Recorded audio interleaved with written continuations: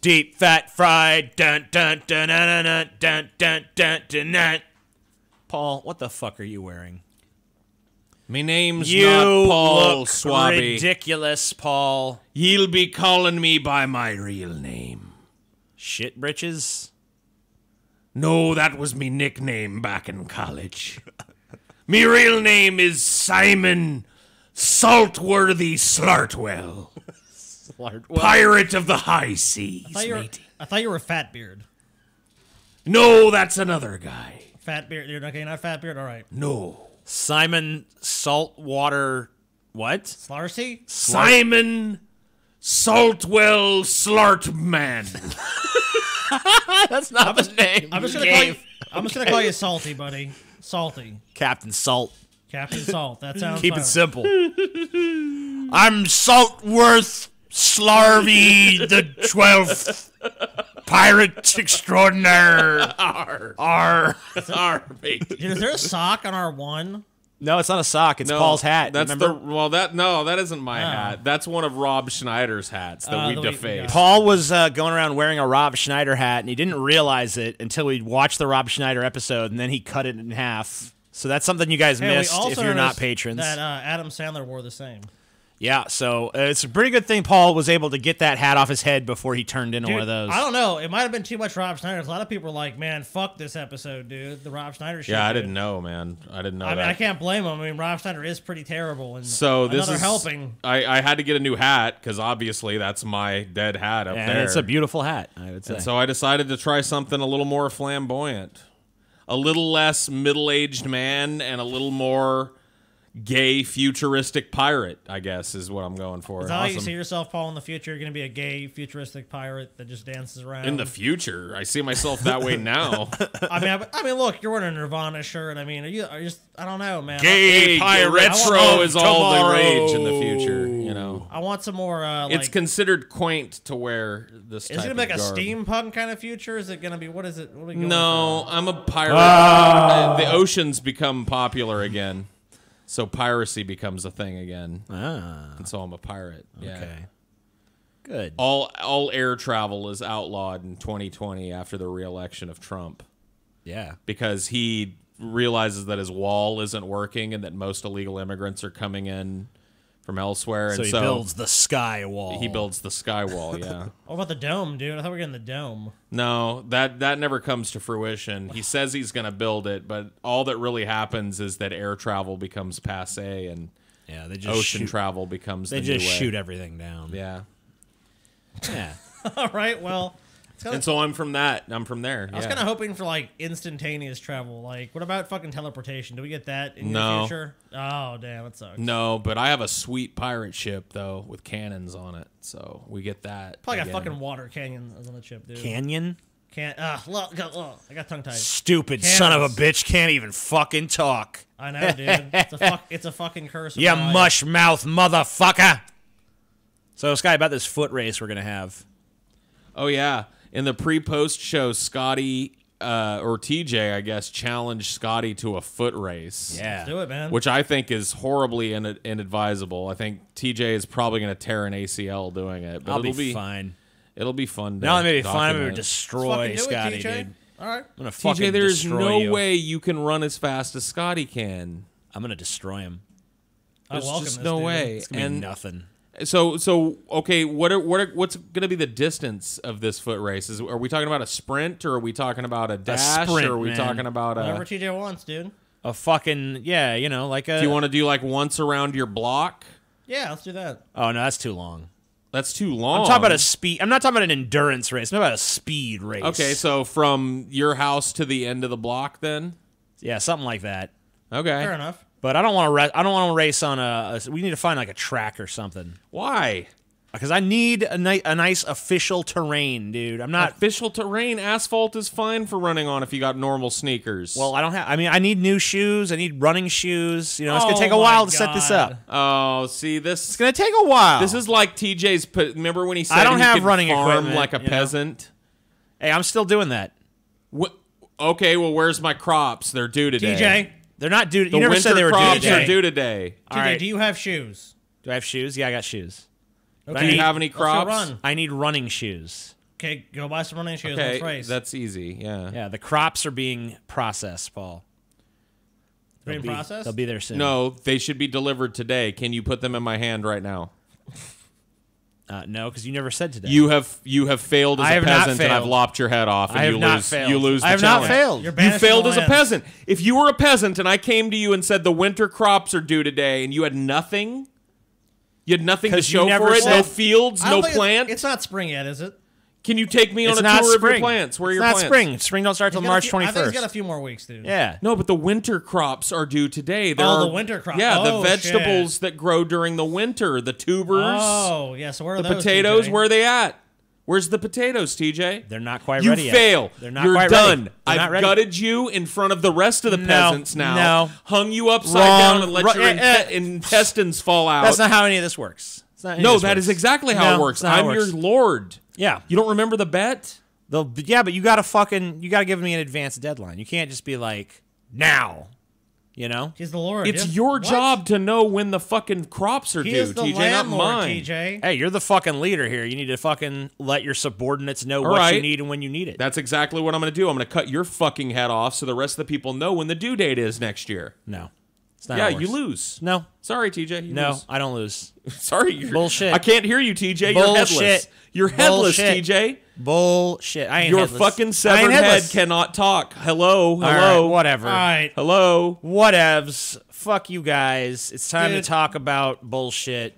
TJ, don't you feel like What? there's a lot of negativity in the world? No, I do. You don't. I don't. You don't feel that way. I feel like there's no negativity. You know, TJ, if you just go around the internet, look at some internet comment sections, look at Yeah. social media, a lot of negativity going on. That's I guess you're right. Yeah. So I was thinking about these weird internet subcultures. I'm like, we need to find some positive people. Positive. I want positivity. So this episode is pro-anorexia and pro-AIDS. Awesome. I think that's really what we need. Finally, dude. some positivity Some in the world, positive right? fucking people. Why can't we be positive about positive things? Though. Why has it got to be anorexia and AIDS? They're positive though. Those They bro. are are positive. You have you heard? You haven't They're yet heard the case for how great they HIV are, have you? We're gonna learn about these communities and learn about what they believe, and maybe at the end of it, you'll be pro anorexia and AIDS. Okay. Yeah.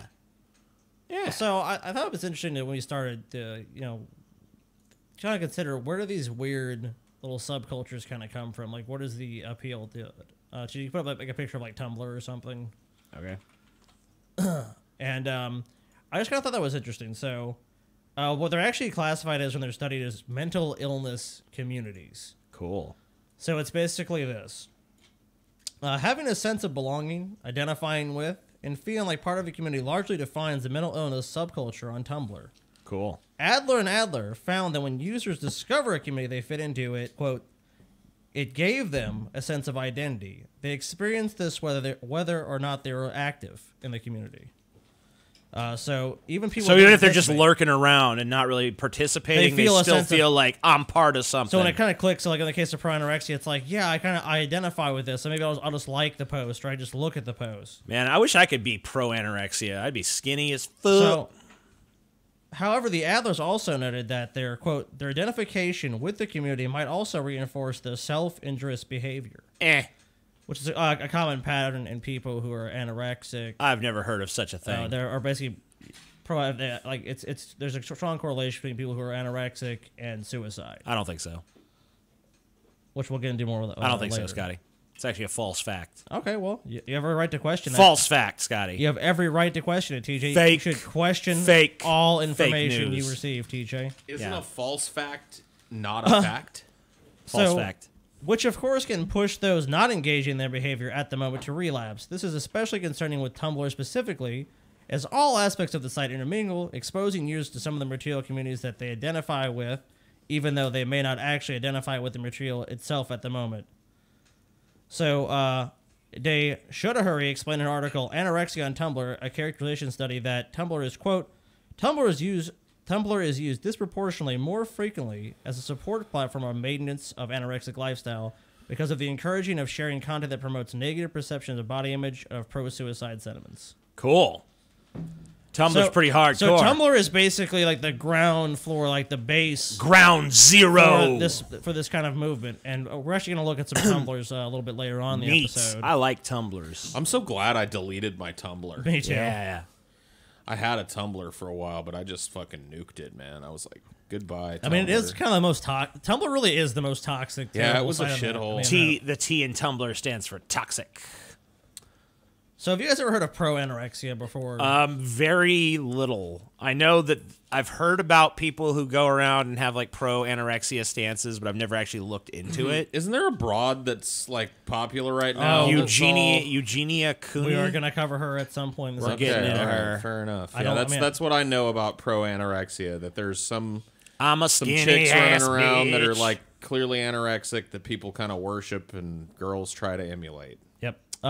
So pro-ana, which is what is basically what we're talking about. We're pro-ana. That's one L away from being pro-anal, too, so. Which I'm all for. Yeah, pro-anal, yeah, I can get behind that. Pro-ana refers to the promotion. I can get behind that.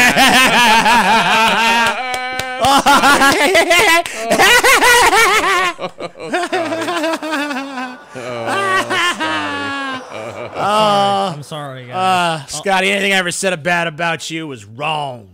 That was a gem. So pro-ana refers to the promotion of behaviors related to eating disorder, anorexia nervosa. It is often referred to as simply as ana. The lesser used term pro-mia refers to likewise to bulimia nervosa. Wait, why is that less good? I don't know. It seems like, if I was a fucking person with if I had to choose an eating disorder, I'd much rather be bulimic than anorexic. Right? Yeah, because bulimics still get to taste all that Yeah, delicious you still get to food. eat as much as you want. You just got to get used to puking it up afterwards. You purge. Yeah, you have to taste binge it and after. purge, binge and purge, binge and purge. That seems way more fun. I mean, You do it quick enough, it's just like eating it twice. Yeah, do it before you digest too much, and then it's like, second helping. Oh, Second large pizza. I can see you guys getting roasted in the comments already. Shut up. Literally coming up. Press the button again. Oh man, and the puns keep coming on this one. Ooh, yeah. All right. So, medical professionals treating eating disorders have long noted that patients in recovery programs often do something called symptom pooling. Symptom pool, huh? Yeah, which is banding closer together for emotional support and validation. Which so is basically, Tumblr. but it's just like instead of having one enabler, it's basically a community based around enabling you and your bad behavior. When do these communities become like not just support groups and actual like advocacy for a bad thing? That's what they are. They really are. We're okay. gonna look into when you see these Tumblrs and other spots that I've pulled. It's gonna we're gonna take a look. So unfortunately, it encourages some really bad behavior. So in this context, people with anorexia may collectively normalize their condition, defining it not as an illness but as an accomplishment of self-control and an essential part of their identity. Starving oneself becomes a lifestyle choice rather than an illness. So they don't see it as an illness. They see it as like, this is a healthy lifestyle, like to maintain this healthy weight, which to them, and I read a lot about people with their experience with anorexia, was that they never saw themselves as thin. Like, so they'd be rail thin and everyone else around them would be like, are you okay? You're disgusting, basically. And they would be like, I'm not even thin, I'm fat. Like, so they have this flawed kind of internal perception of themselves where it's like, it's like a form of dysmorphia or something. Right. So we're talking about the online presence now. So such advocacy is forged on the net mainly through tight-knit support groups centered on web forums and more recently on social network services such as Tumblr, LiveJournal, Facebook, and MySpace. So that's kind of antiquated, but Tumblr is the main place there. From what I saw, there are some forums that talk about this, but Tumblr was the main place I saw the really ardent kind of support for this movement. LiveJournal, man. LiveJournal. That used to be the shit back in the day, man. Unsurprisingly, most of these groups are overwhelmingly female, and a lot of times it's frequently the only support these people get. So it's kind of like some people it's a secret in their lifestyle. I mean, obviously at a certain point, I think most people kind of realize you're anorexic or you have some sort of problem with food when you're rail thin, unless they know you have some other illness like you're being treated for cancer or something. So there's some little weird like studies here of these people. So you want to talk about that, TJ? Yeah. So members of such support groups may endorse anorexia and/or bulimia as desirable, 84% and 64% respectively. So 84% support anorexia. Yes. 64% support bulimia, and that was in 2010. So we don't know what the current numbers are. It's been like 9 years. And this is really common. So they share crash dining techniques and recipes on 67% of the sites in a 2006 survey, rising to 83% in a 2010 survey. So they're telling each other the diets they need to follow to get, to be anorexic. Like, this is what you have to eat. Isn't basically the diet you follow when you're anorexic eating nothing? No, not quite. Actually, you want to take a quick look at one? We got one right here. Yeah, I think we should move on to that. This is a Pro-Ana blog right here. This is a diet tip. This is the 5 Bites diet plan, Paul. Okay. The 5 Bites diet plan. The diet has been described as mental gastric bypass. Yeah. Okay. Obese people can get their stomach stapled so that they feel full on only a few bites of each meal. This diet, therefore, takes a fair bit of self-control. The first 3 days were the hardest for me. It then got quite a bit easier. The creator of the diet suggests 5 bites of each meal, but I made it 3 bites because this is closer to how much a gastric bypass patient can usually eat. So the theory is like you're going to basically eat like a gastric bypass patient. Breakfast, 3 bites of porridge, oatmeal, made with skim milk and 1 teaspoon of sugar. Okay. Lunch, 3 bites of a ham sandwich. Dinner, 3 bites of lasagna. It is important that drinks are consumed that have no calories, such as Diet Coke, water, herbal teas, tea, or coffee.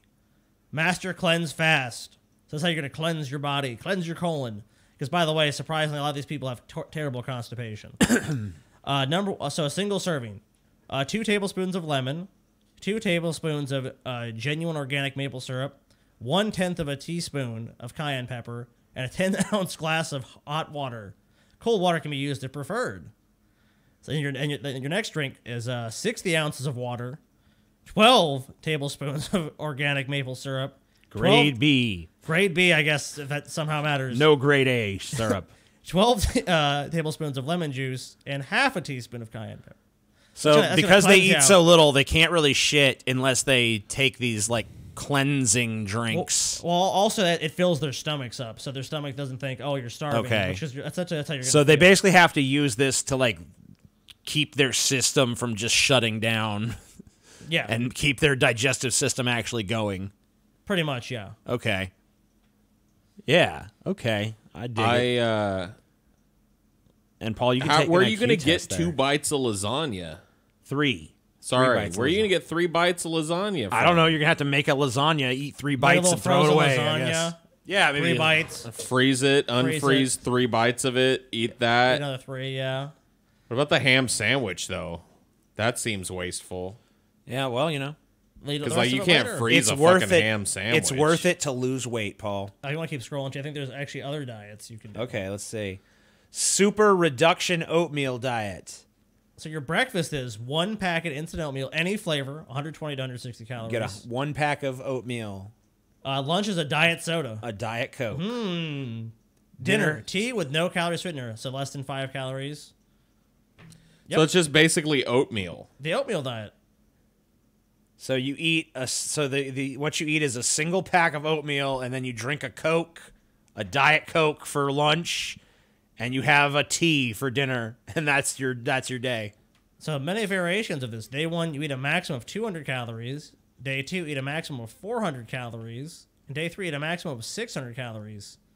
Day 4, eat a maximum of 800 calories. Day 5, fast, then repeat the cycle. So these people are literally talking about you eating, let's say, 14, 18, 2,000 calories in 5 days. That's like what you're supposed to eat in a single day. In a day. Most people are going to be between 1,500 to 3,000 calories. How about the Russian gymnast diet, okay?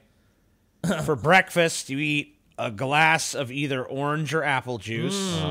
For lunch, you eat a fruit salad made of kiwi fruit, orange, pineapple, and peeled apples, and a glass of fruit juice. Why peeled apples? I don't know. The skin is bad, I guess.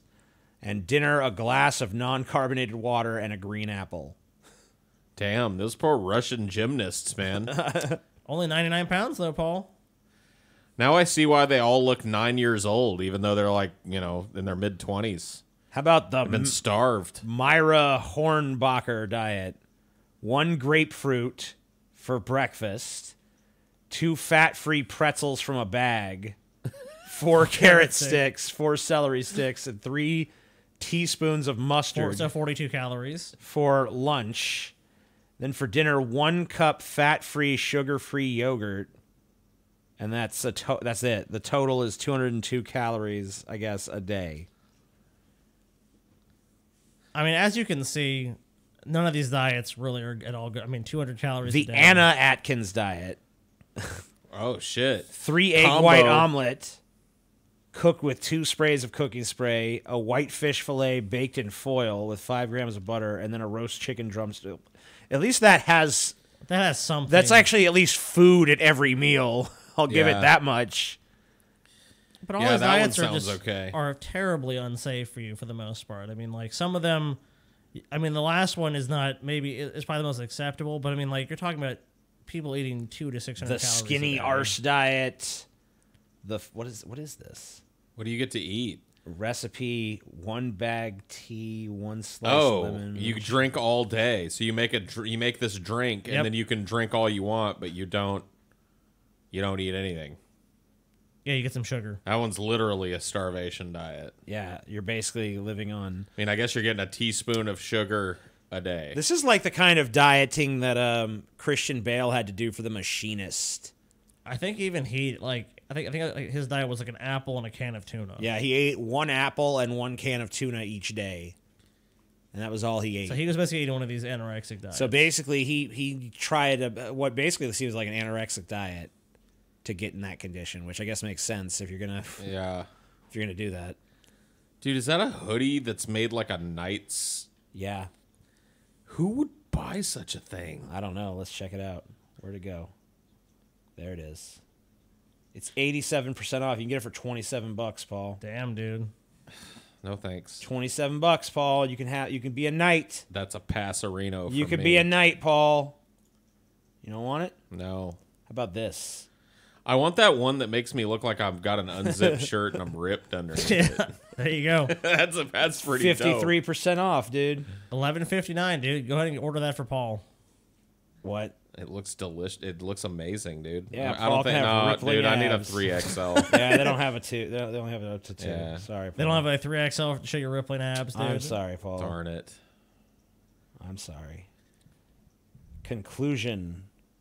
With this, we conclude the list of the best pro-ana practices to lose weight fast. White. You gotta lose a lot of white. We'll be updating this webpage Keep the regularly whites for away. newer diet plans. Keep visiting pro-ana tips, whatever, for Thinspiration. Yay, Thinspiration. There's like So some next we comments. We can look at the comments. Thanks for the awesome diet plan. I managed to lose 3 kg of weight in a month. Thank you Hey, look so at this. much. A dead guy says, "I starved to death." Awesome. What? You didn't see that? I don't see that one. Oh. Strangely.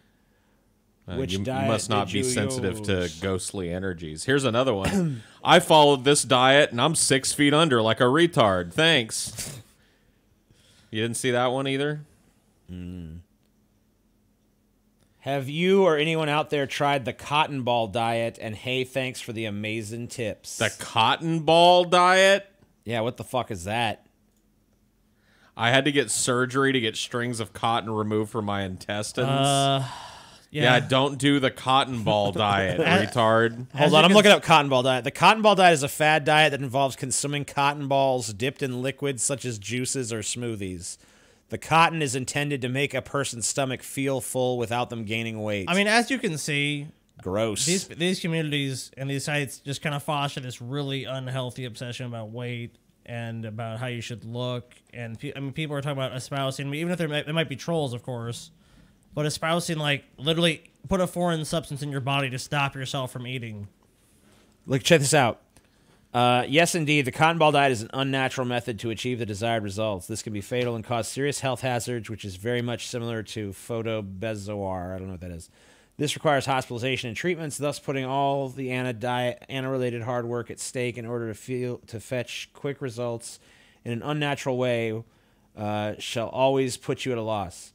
And then the person responds, "You do realize how idiotic you sound, right?" They both sound idiotic. Yeah, I mean, like but- he's right about the cotton ball. At least thing, this guy but might be unnatural or whatever. I don't think the natural way is to basically nearly These ana starve diets yourself. are good though. Yeah, those are all fine. Don't lose the hard work of your ana diet. Eat 200 calories a week, though. That's okay. Thanks for the tips. I am still having some problems with cravings. Any tips? Yeah, eat enough food. I need help with cravings. I found that you can wear a rubber band around your wrist and pluck yourself every time you think about eating out of the diet. That's how you know this is such a bad idea. It's because everyone's basically saying, like, I just want to eat. All I think about is eating. It's like you're ignoring what your body is telling you. I pull out patches of my own hair when I get cravings. Listen to this person. I don't believe in the use of a rubber band. Even if you pluck it to stop the cravings, you need an unaltered temperament along with persistence. Instead of punishing yourself, why don't you try satisfying the satiety, by drinking a glass full of water every time you crave. If that doesn't work, an apple or an orange can always work. But I believe that the glass of water shall do it. Yeah, man, when I got a rumbling hunger in my belly, I'm like, you know what I could go for right now? Big old tall glass of nice water. Glass of water. I mean, it's just the promotion of this lifestyle. It's like saying, "Oh, you don't even use a rubber band." Like the worst case scenario, eat an apple or an orange. Like, no, why don't you encourage people to eat a healthy amount of fucking food and consume enough calories so that they don't feel sickly all the time and have no energy.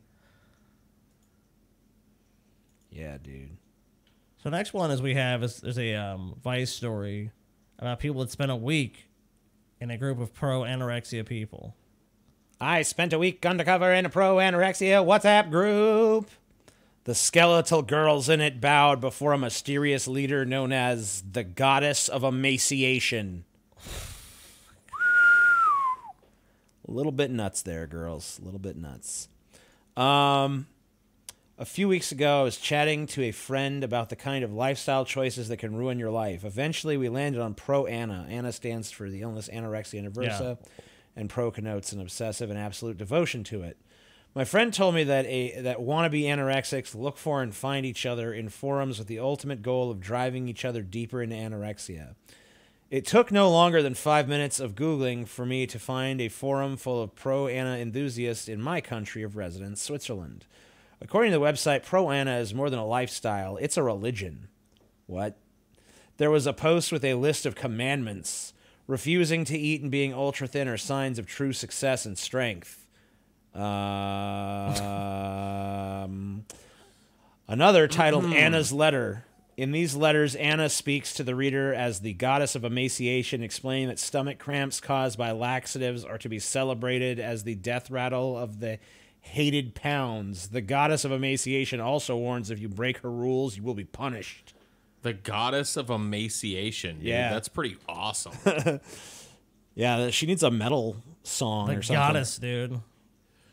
I will starve for you, goddess of emaciation. She is the goddess of emaciation. I will force you into the bathroom onto your knees. You will stare at the empty toilet bowl. You will stick your fingers in your throat. And not without pain, your food will come out. You need to do this over and over and over again until you taste blood and water. And you know it's all gone. When you stand up, you'll feel dizzy. Don't faint. Stand straight, you fat cow. You deserve all the pain you get, the Post writes. Jesus. So, I mean, like, really fucking controlling behaviors of these groups. Like you're in these insular communities of people who are all obsessed with their weight. They all think they look terrible and fat and ugly. And then you just have these people like, you are fat, you are ugly. Dude, what if it turns out me and Paul are anorexic and we just think we're fat? Whoa. No, what if we're really like emaciated skeletal people? I'm trans anorexic, personally. Tranorexic. Yeah. Both Anna's and Mia's bulimia fanatics are extremely organized. It only took a few minutes of browsing the forum to find 3 WhatsApp groups, all of which I could join after passing an entrance test, letting them know my height, my age, and my weight. I lied about my age and claimed to be 19. At 5'3", I currently weigh 7.5 stone, 105 pounds. I was admitted and given my target weight, 6.9 stone, 9.6 pounds. That corresponds to a BMI of 16.6. When I type this into Google, the search engine tells me to immediately seek medical help. There were 4 other girls in the group chat, all aged between 13 and 23. First off, they explained their rules to me. I was allowed a maximum of 800 calories per day. I was not allowed to eat anything after 5 p.m. Every calorie had to be worked off with exercise. On Sundays, these skeletal girls send each other full-body photographs and pictures of their scales. If you break the rules, you're thrown out of the group.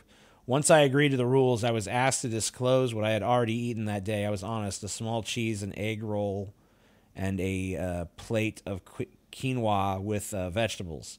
I didn't know how many calories that meant. The Annas let this one pass because I was new. The group admin sent me an audio message recommending that I download an app which counts calories meticulously. Then she proudly let us know that so far that day she had only consumed a cappuccino. She was feeling dizzy, she said. I mean, so you see how these groups are. It's not like you can just say, okay, I'm a part of the group. Yeah, like to literally be part of these WhatsApp groups, you have to apply there's basically a stringent set of rules that are applied to you. Like calorie count is a really big thing in the pro-anorexia community. And also what you track as far as your meals. Like every meal you eat needs to be tracked, every calorie meticulously tracked. And then you have to, they constantly are reinforcing it by showing pictures. Like, look, I'm losing weight. Oh, look, here's a picture of me on a scale. I lost 2 pounds. I'm doing so good. I'm doing so good. What kind of shit-ass parent? Because some of these people are talking about this. She said they were between the ages like 13 and 23. And she said some of them, like, here's one talk about their parents are gone and shit. Like, what kind of shitty-ass parent, like, watches their kid walk around an emaciated skeleton and doesn't fucking say, like, okay, you're getting fucking treatment for this? I mean, we'll kind of get into that later, too. This ain't happening. Because there's actually a news story we watched where people kind of explain what kind of goes on with that. Okay. At least from their personal experience. I mean, not everybody has parents that give a fuck. Right. Let's see. What's this message here? Actually, I wanted to write this earlier, but I woke up so late. Don't forget that starting tomorrow, we're going to fast. Light things are permitted. I mean, things like coffee and water. Jenny, did you do the workout? Yes. And you? Okay. Something. Another thing about anorexic people is they're really obsessed with exercise too. I mean, it's not only that. So it's like you have like, and we're gonna see this video of this girl. So you have to not only are you not eating enough calories to even sustain normal human activity, but you're also doing a lot of cardio, trying to do exercise that you need food to fuel. Okay. Whatever. Yep. I'll read that last paragraph. I wish I could sit with each of one of these girls and explain that they're on a deadly path. But just before I decided to leave the group, the admin shut it down at the behest of her mom, who'd sent her to a clinic. Okay, well, that's good. Yeah, she needs to go to a fucking clinic because that's not good. The next one I pulled is from a pro-ana forum. Cool. This is where people, so this is a big deal here. This is one of the most popular threads on here, which is... Post pictures of your meals, part 7. So let's see. Hi, everyone. Somehow I can't respond to the posts in the old topics, but I can create... I can't create own posts anymore, so I decided to make a new topic. Here's the intake from November 30th. I had around 1/2 of the vegan curry sausage. Vegan. And vegan sausage. Vegan. It's a vegan. And 3 pieces of fries. My boyfriend ate the rest. So she ate 3 fries and some of the sausage. So she didn't even eat that whole thing. No. Cucumber water? What? Yep. Okay, that's cucumber water, I guess. That doesn't make sense. Vegan tortellini with veggies and tomato sauce. Had around 1/3 of it. Okay. Let's see. Breakfast, bacon, eggs, and green tea. That seems pretty normal. Yeah, none of this seems too... That's not too bad. Pumpkin-flavored cake pop. Okay. Is this like all they're eating in a day? Yeah, yes. These are people's entire day. This is what she ate for a day. What's that? Breakfast skipped. Lunch, peppermint tea, chicken breast, lots of broccoli because I love broccoli. And that thing which I don't know what it's called. So this person's probably eating about 400 or 500 calories in a day. Dinner. Oh, well, probably not lunch. even that. So some of these are not too bad, but not compared to some of that stuff I saw on that last page. What is this? It's just like a lettuce. Yep. So 200 lettuce calories in kebab total. wrap. Okay. And a little tiny thing of what is that? Gummies. Some kind of gummies. I mean, most of these people are barely eating anything. They're probably vitamins. I had this coffee and pea soup. Coffee and pea soup. Yep. Oh, That's God, it. That's nothing. What is that? So I restricted a bit lower than usual today since I went out last night and drank and ate lots. Breakfast, pickled herring. Ew. Whole meal bread and paprika spread with veggies. Blah, blah, blah. It just goes on and on. But you see that most of these people are eating very small portions of food. Okay. Most of them about 400 to 600 calories in a day. I mean, some of these don't look too bad. Some of them are going way overboard. But when you have to look at a lot of these too. A lot of these people aren't even eating these entire things. Some of them Right. are, but for the most part, a lot of these people. This person just had a monster and a birthday cake complete cookie. Yep. All right, you need to eat more than that, motherfuckers. You eat more than that. Hang on, let's see that birthday cake cookie. Scroll down. Ooh. And it's a complete cookie. Those are pretty good. I'll eat it, but not for my entire day. No, that's all they're gonna eat for an entire. Hey, that don't look as good. Look at that versus this. The Yeah, fuck? it looks kind of sad there. Yeah. It looks fun there. Yeah, it looks like wee, Fun. and then it's like, all right. I mean, still eat it, but Looks like I. But like I said, I mean, you can there's a million posts like this. There's people just endlessly talking about what they're eating. So that's a big theme in this community. they're obsessed. And this is like They're obsessed with showing pictures of what they eat and then telling you how many This is calories. a picture they're of this consuming. chick here. She's all like super scrawny. And most of these people will tell you that they're fat or if they're overweight. Yeah, that's one fat bitch. Yeah, look how fat she is. Get back on your diet, bitch. Damn, she's huge. Oh, look at this. Oh, thunder thighs here. Oh, man. Lay off the cheeseburgers, you cow. Jesus fucking Christ. Yeah. Wow, we probably shouldn't do that since that's how they think about Oh, you themselves, guys gonna get called for bullying, dude. Yeah, we're definitely. Well, we're obviously being sarcastic God because she's damn it, emaciatedly TJ. skinny, dude. So Way to go, TJ. What'd we're I going to do? get thrown off. you did it. You did it first. I just followed your lead. You did it second. This You is, reinforced my bad behavior. So a lot of Have people- you learned nothing from I'm this sure episode? some people. I'm sure if anyone's heard of anyone that's anorexic, that's popular on YouTube. But I think She's is worse than this. I've seen worse ones of her. this is Eugenia Cooney. Eugenia. Oh, Eugenia, I excuse think. me. Eugenia. I'm You're not right. sure. A bunch of people talked about her. She got super talked about. 'Cause the Well, yeah, corpse bride. people were scared. And people thought she was dead at one point. Like Are they sure she's not? Because, I mean, She has 1.5 million subscribers on YouTube. everyone hail to the Pumpkin King. It's Actually, like, I don't know. TJ, someone that you're friendly with, or you at least know somewhat, Jacqueline Glenn. I was going through her Instagram to look at basically before and after. Jacqueline Glenn's anorexic? No, she's friends with her and knows her. Oh, okay. Because I saw her in one of the pictures. I'm like, hey, it's Jacqueline Glenn. But anyone that has been associated with her, like Shane Dawson did something with her, everyone's like, please help her, please help her. Right, because there's a bunch of people who are busybodies who are like, we need to save her or whatever. And I think Repsion did it, like, oh, get better and all this. And, a lot of people don't care about anorexia in general, but just this one case, they're like, we got to do something. Well, because it's so visible. And so many- Repsion, man. Save the, Oh, my God. Save the Eugenias. Hi, I'm speaking directly to Eugenia Cooney. I want you to get help. Please get help and send me views. and give me some views. Hey, he's doing well. I know. I don't hate him. I don't hate the player. I hate the game. But yeah, Eugenia Cooney, I don't care. I mean, whatever. She's, but So hold the next article. This God, is. I I mean, mean, like- actually try to start a petition to get her kicked off of YouTube. why? Promoting. Because I guess she's a bad influence. Yeah, or basically the whatever bad fuck. influence. Fuck that. Here's what happened to the beauty blogger 20,000 people tried to shut down. Man, what about your 20,000 busybody fucking hand-wringing goody two-shoes pieces of shit? Eugenia Cooney is seriously underweight. No shit, Sherlock. Although she denies having an eating disorder.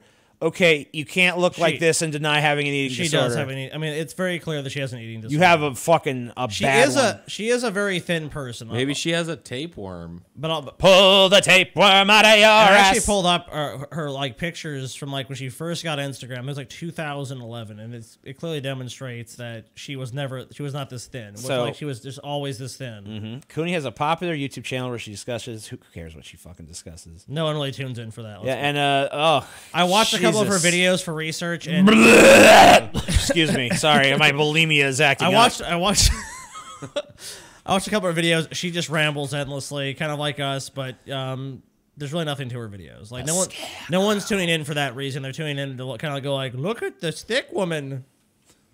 I mean, it's pretty obvious that's why people, they're coming to look at the car crash. Is she holding the phone like that because she wants the angle, or is it because her arm and wrist can't support the weight of that phone? What the hell was that, TJ? Spooky, scary skeletons and shivers down your spine. Yeah, dude. She does look like Jack Skellington in a She weird... look like a fucking skeleton. Ah, look at her. She's not even a fucking person. This is just a skeleton. And someone put some So if you go fucking... back- Ah, Jesus Christ. Oh my god, man. I think this is, apparently, I think she had a video removed or something because there was a nip slip. If you go back a little bit, it might be a talk about it there. What did it say? A nip slip. Yeah. In 2016, change.org banned something. So basically, they created a petition to have it removed that basically wrote, she knows that she's influencing young teenage girls into thinking that 60 pounds is normal. It's most definitely not. Ever since she had moved out of her mother's house recently, she's been getting skinnier and skinnier. This clearly isn't a, quote, high metabolism or any other losing body weight, of any type of losing body weight uncontrollably condition. So basically she doesn't have some condition. She doesn't have cancer. She doesn't have some reason why, she's losing this weight. tapeworm. I don't think she has a tapeworm. Cooney addressed the controversy in a video.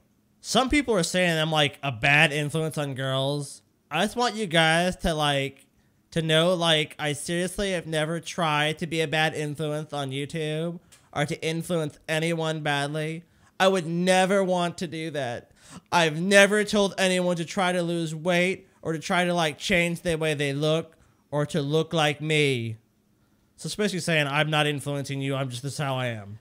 Yeah, If it has an impact on you, that's basically even on if even if people did look at her and say, yeah, I want to be like that, that's whatever, because people could do that with anybody. You could do that with someone 600 pounds. People could do that with someone who's an alcoholic. Yeah, People could look do at it The Rock. He's too ripped. Yeah, I mean, negative body image for me. Yeah, I mean, you could say this about any fucking buddy and their problems. I mean, it's it's classified as an illness, right? So I mean, Yes. you're gonna try to kick her off of YouTube because she's sick. Fuck that. Keep scrolling.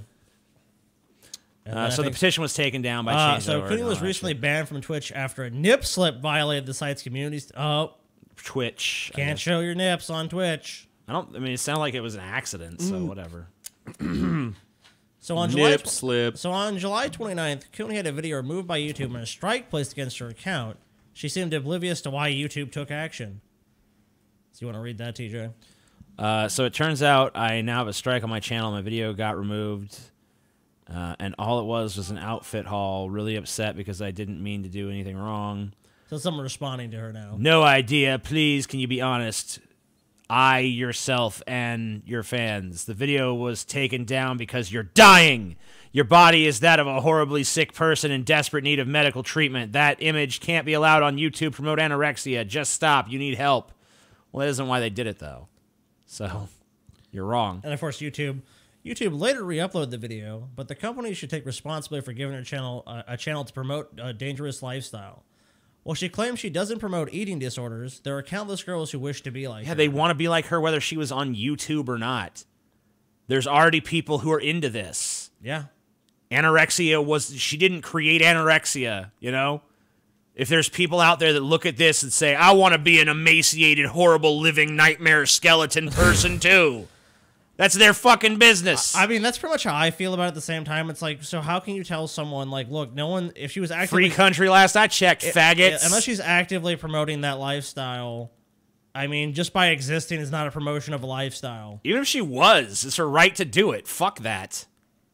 I don't care. Well, I think at that point, YouTube probably would remove her show. Well, they probably would, but I still wouldn't agree with it. No, I don't really agree with it either. I mean, I don't think she's living a healthy lifestyle, and I think she's lying about obviously having... That'd be like if I make a video where I eat some Oreos or something, and people are like, you encouraging obesity, you're banned. I think it's at least fair to say that she is being disingenuous. She clearly has an eating disorder.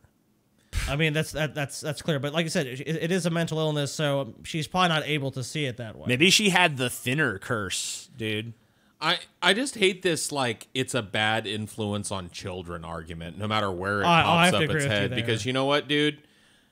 My answer to that is always there is no influence on children greater than their parents. So if you're doing your job right, then me talking shit or being pro Anna or whatever the fuck shouldn't matter to your child because they have a far greater, far more healthy influence at home, right? If not, then get to work, asshole. Yeah, it's kind of your job. All right, so here she is talking about her weight, I guess. Yep. This looks like it was before she got... I don't know. This is It pretty- might just be the fact that her Why are you bones so are skinny? covered Is it up. a medical condition? No, it's not like a medical condition. People, like, I don't know, say I've said a lot of things, or, like, I don't know.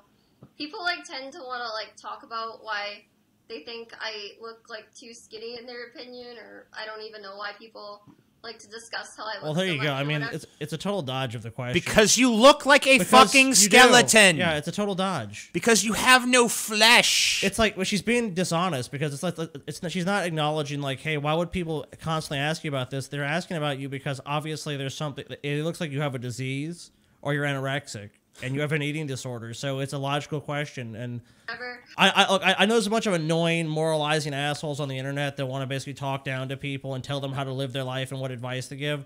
But you're just a clear-cut case where there's clearly something going on and you actually do need help. But whether you get that help or not is entirely up to you. So I mean, if you want to kill yourself, I guess at some point you just have to let the train just fucking run off the rails, you know?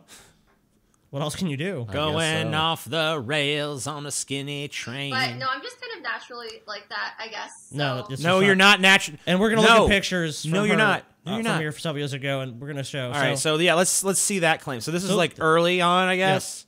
So this is when so she naturally. This is a 2011. 2011. So she's Naturally skinny. really skinny, She is a skinny person. and you can still kind of see the bone outline, but she looks at least like a fucking human. All right. So let's see. Here she is, and yeah, Her face is much fuller. like you can like her arms are still really fucking scrawny, but She's a naturally very thin person. she just looks like a skinny fucking girl. I mean, probably could even at this point stand to gain a little bit of weight, but then as Yeah, we go but like up, you go, and we go as up, further up you go, I'm sure it gets worse and worse and worse and worse and worse. Jesus, how many pictures of yourself you got? a lot. Oh, I mean, to the. I She's naturally this skinny. according to oh her. God, I can't. Oh, I just can't even look. No one is naturally this skinny.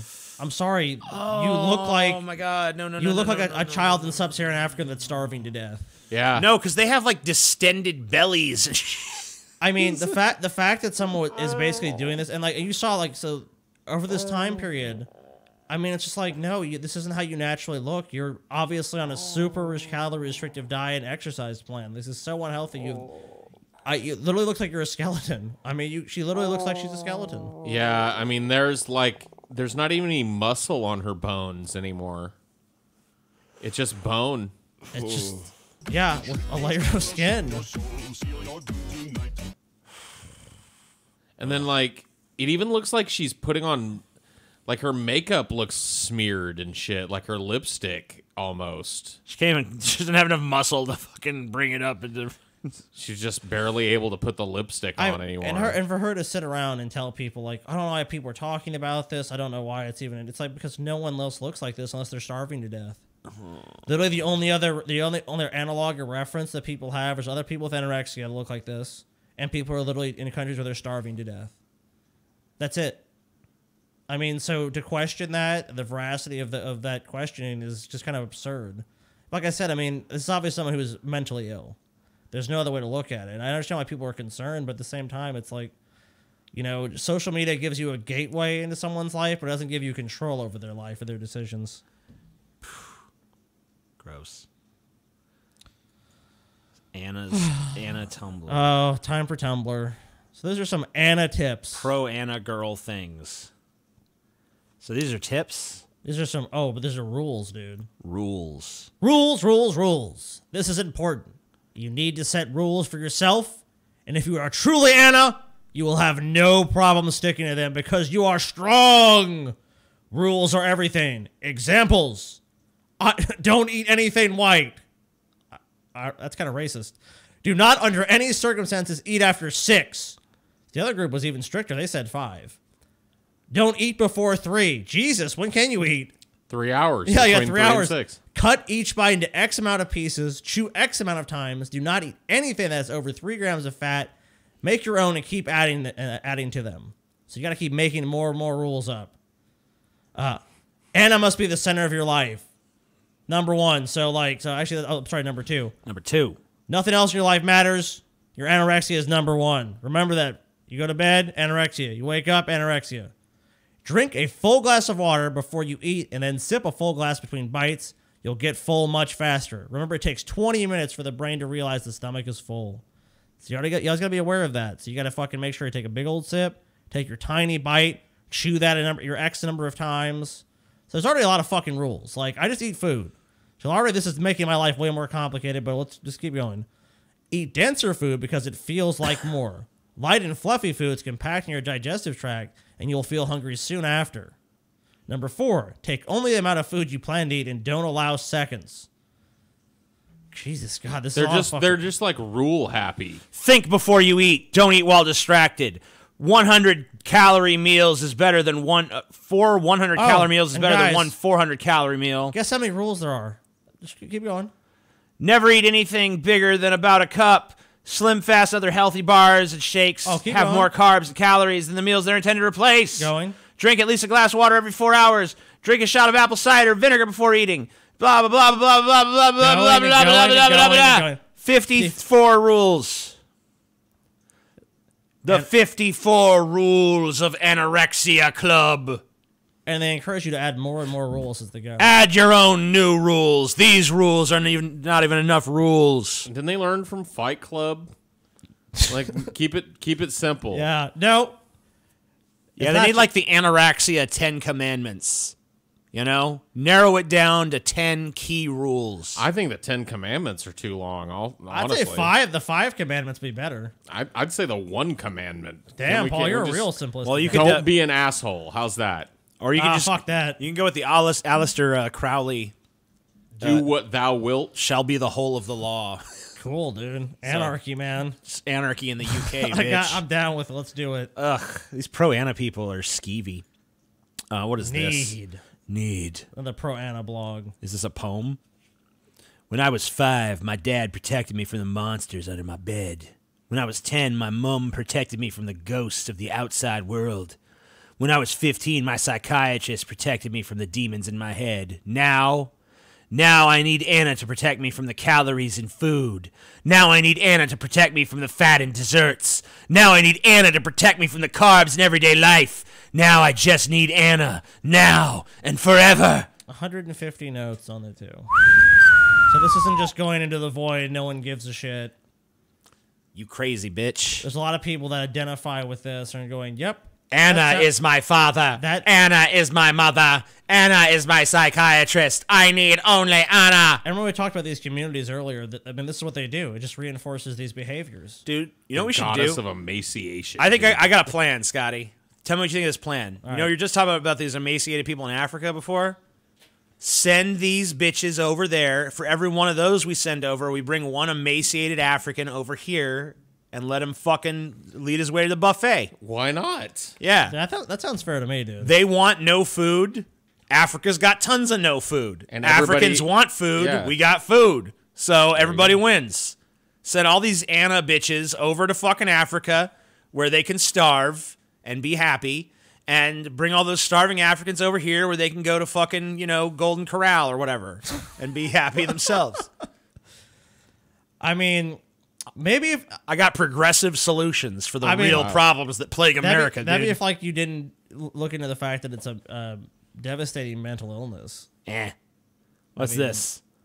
I love Natalia Taylor. She's my ultimate thinspo. Ugh. So they idolize these Instagrammers and other people who are. I have no words to describe her. Just perfect.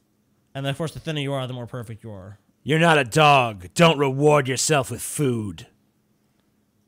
Of course, Food Journal 3/10/16. Today was the first day of my diet. It went well. I am proud of myself. I ate 240 calories. I burned 240 calories. That's a total of 0 calories for today. That's not good. Actually, with your basal metabolic rate, you probably burn. Yeah, probably more than that. But that's not good. You don't. Calories are the energy that powers your body. So, like, how do you think that seems like a good fucking idea? I mean, it seems like a lot of these girls make their living lounging around and just taking selfies of themselves, so you don't need a whole lot of juice for that. But probably. they're addicted to exercise, though. Damn fucking Oh, phones TJ. ringing and shit. Damn, TJ. Boo. Yeah, the whole world needs to get a hold of us when we're doing a show. I never get a call outside this show. Yep. Dude, I swear that happens to me so many fucking times, dude. It's like clockwork. No one ever calls me until I'm doing a show. So you want to move Full on journal. to the next one, TJ? What's this? 5 tips to hide your eating disorder. Okay, sounds healthy. How about this? Eat a hamburger so you don't look like a skeleton. Today is a fun video. Yeah, wait, this what? Good. That's not a fun video.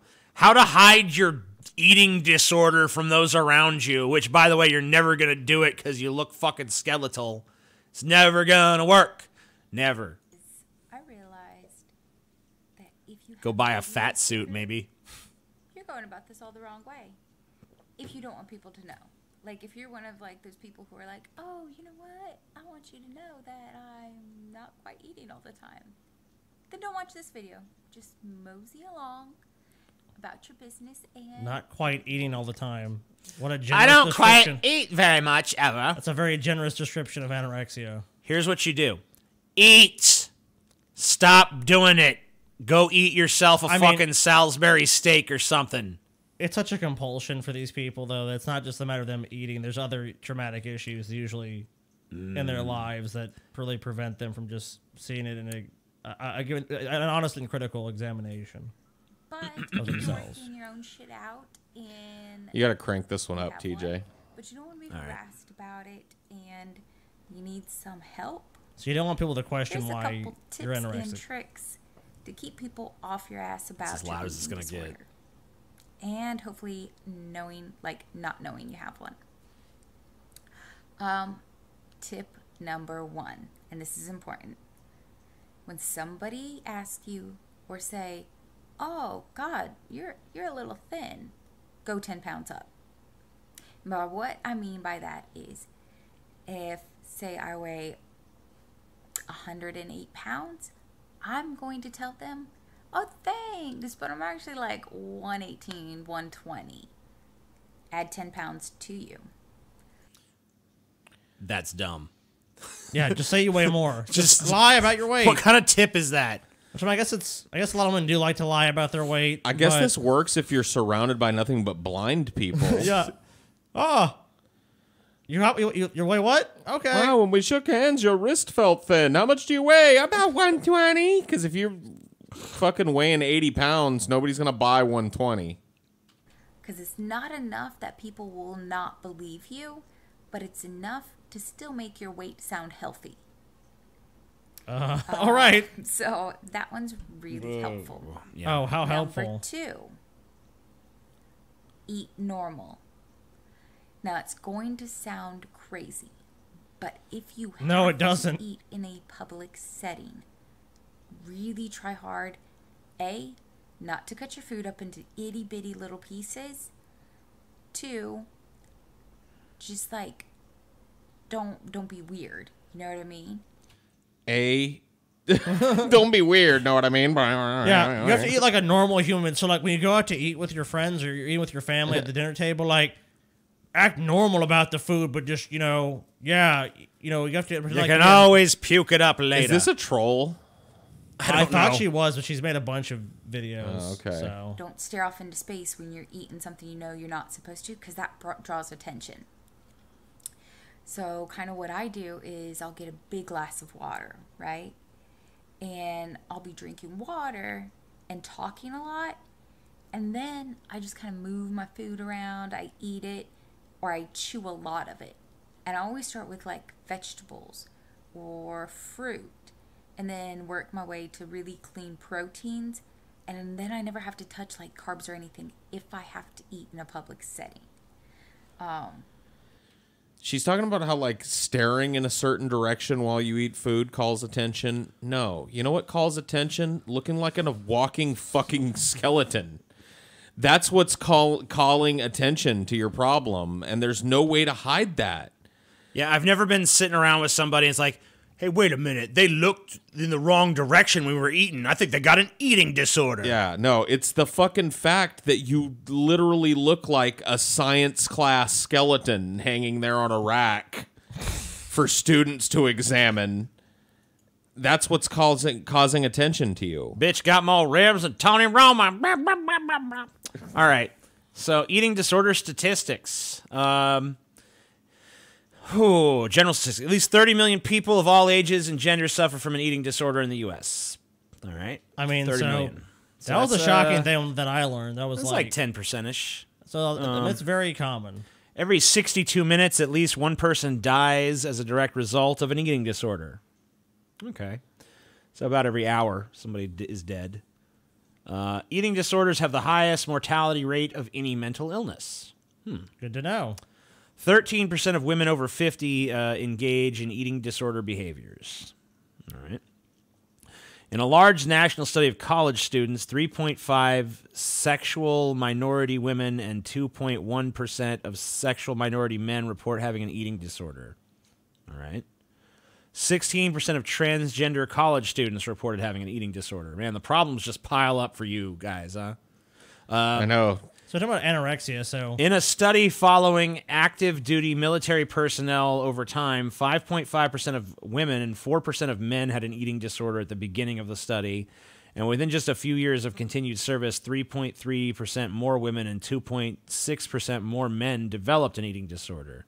Eating disorders affect all races and ethnic groups. Genetics, environmental factors, and personality traits all combine to create a risk of an eating disorder. Is being fat an eating disorder? yeah, Okay. Yeah. it can be one. Yeah, Like compulsive eating. yeah. Yeah. Oh, so here's a bunch of them. Okay, So so anorexia. anorexia. So that's 0.9% of the American women, I guess. 1 in 5 It's about anorexia 1%. deaths is by suicide. So they like killing themselves too. So that's a big thing about it too. Is a lot of people assume these people just die because they just don't eat enough, and it's like no, a lot of them actually take their own lives. Well, wait a minute, though. Wouldn't that be the same thing? If they died from their disease, wouldn't that be, or if they died from not eating, wouldn't that be suicide? I don't know if they technically well, call they, it that. I guess but- they consider it, from what I read, most times that's considered like natural causes still, even though it's because of it is a direct impact from that, but you're not. It's actually not, their goal is not to kill themselves by being anorexic. yeah, it says We're 58. talking about people that intentionally like harm themselves, like they swallow prescription pills or they do something that is just related, Right. to that. I guess more of a tangential way. So it says that 58% of the risk for anorexia and bulimia is genetic. 33 to 50% of anorexia patients have a comorbid mood disorder, such as Yeah. depression. About half of anorexia patients have comorbid anxiety disorders, including obsessive compulsive disorder and social phobia. So then they have bulimia. 1.5% of American women suffer from bulimia in their lifetime at some point. SMR for bulimia nervosa is 1.93. I'm not sure what that stands for. It's standardized mortality rate, Okay. which is a ratio between the observed number of deaths in a study population and the number of deaths that would be expected. So anorexia nervosa has a 5.86. So that's higher than the bulimia one. But we're not here talking about bulimia, really. So let's just take a quick look at the other ones. Yeah, binge eating disorder. Other specified feeding or eating disorders. So a lot of these come other things, like you said, like Avoidant restrictive food intake disorder. So all these are diabulimia. So I think it's Diabulimia. it's important to know that a lot of these are actually like they say comorbid. So it's a lot of people that they have anxiety, they have depression, they have other mental illness going on in tandem with their eating disorder. And like I said, a lot of these people unfortunately take their own lives as well. I mean, that's another facet of this. That's not just the people having these totally unhealthy lifestyles, that they have these also, they're mentally unhealthy as well as physically unhealthy. And it's almost like that's like the manifestation of their mental health is their appearance. You know what I mean? Yeah. Yeah, I mean, if you decide to eat fucking 6 bites of food a day, then Yeah, that's what I'm saying. Like you this- probably got something yeah. wrong. Dallas dad shines light on eating disorders after his daughter's death. And so, she died of natural causes. We'll see here. Let's see. Disorders often live in the shadows, silently taking more lives than many other mental illnesses out there. A Dallas father today is talking about the challenge, and he's doing it by shining a light on his own daughter's journey. Gilma Avalos has the story, all new at 5 Daughter's o'clock. journey to death? After Journey to 32 the coffin. Yeah. Oh, man, don't wear a bow tie. He's a lawyer. years, Stephen Dunn has walked away from a successful law career. His true life purpose Hasn't came walked into away from the focus last wardrobe. fall. 11:31 p.m. on Sunday, October 30th, 2016. When he lost his 23-year-old daughter, Morgan, to anorexia. She referred to us as twins. She was this incredible, outgoing, gregarious person who He rode that smiled fucking as bow we tie got for to so noon. fucking long, The psychological dude. disorder did more than reduce her size. She weighed only 84 pounds when she was diagnosed with the leaking heart valve. Once this disease sinks its claws into you, it Luckily, he doesn't suffer from it. No, he's not a strips sufferer. away your How do you identity. know? It strips away who you are. Way to Through her assume 6-year his battle, Morgan managed to diagnosis help to you. others struggling with the disease. And in her journal, she wrote, I seem to be able to help everyone else. I just can't save myself. Eating disorders have the highest mortality rate. Dunn has started a Texas chapter of Project Heal, a nonprofit that helps victims who can't afford treatment. He's also dedicated to raising Just take him to a fucking Popeyes or something. I don't... Like, what treatment do you need? Just No, that chicken from Popeyes. This is America. It's not exactly hard to find food to get fat on. Yeah, but yet again, I mean, you're just seeing it as like, I don't want to eat because I just don't want to eat. It's not. It's a lot more complex than just simply not wanting to eat. Yeah, well, just fucking bring them. Get these motherfuckers in a fucking McDonald's. Be like, here's a supersized fry. Eat that are you shit. depressed? Watch a comedy. Aren't you better now? I mean, come Don't on. you feel better, buddy? They just need to physically do it, whether they Pluck like it or up, not. Boyo. Put a I'll smile tell on you your what. face. Every anorexic person, just hire some fat person to hang out with them and make them eat food. Fake it till you make it. Ooh, get them some of those feeder fetish people. You know, You know, this it is like takes- a blank slate for them. Oh, we're It gonna takes fatten you up. 147 muscles to smile and 710 muscles to frown. Wow, I didn't know. Whoa, I'm gonna dude. smile more from now on. I It's realize how easy easier. it is. Wait, how many muscles does it take to just have your face completely slack and unexpressive? None. Oh, okay. I'm Yeah, doing watch that. out. I'm gonna go with that one, dude. funds for brain research and ending the stigma that keeps this killer lurking in the shadow. You bring it out into the light. It It's not fat enough to cast a shadow. can't live. He says it's crucial to understand eating disorders are not about food. It reflects what the symptoms are, but it doesn't reflect the root cause or how deadly it is. Speaking candidly to those walking a road he knows well. Research and understand the monster that has come into your house because you're in the fight of your life. It's bigger than you. He has started a foundation in Morgan's name dedicated to funding research, hoping to improve anorexia's recovery statistics. You should know Sunday kicks off National Eating Disorder Awareness Week. Every morning, wake up and drink a fucking glass of Crisco. I love this. Like instead of actually doing something to solve Yeah, the there's a problem, symposium. we give it a week.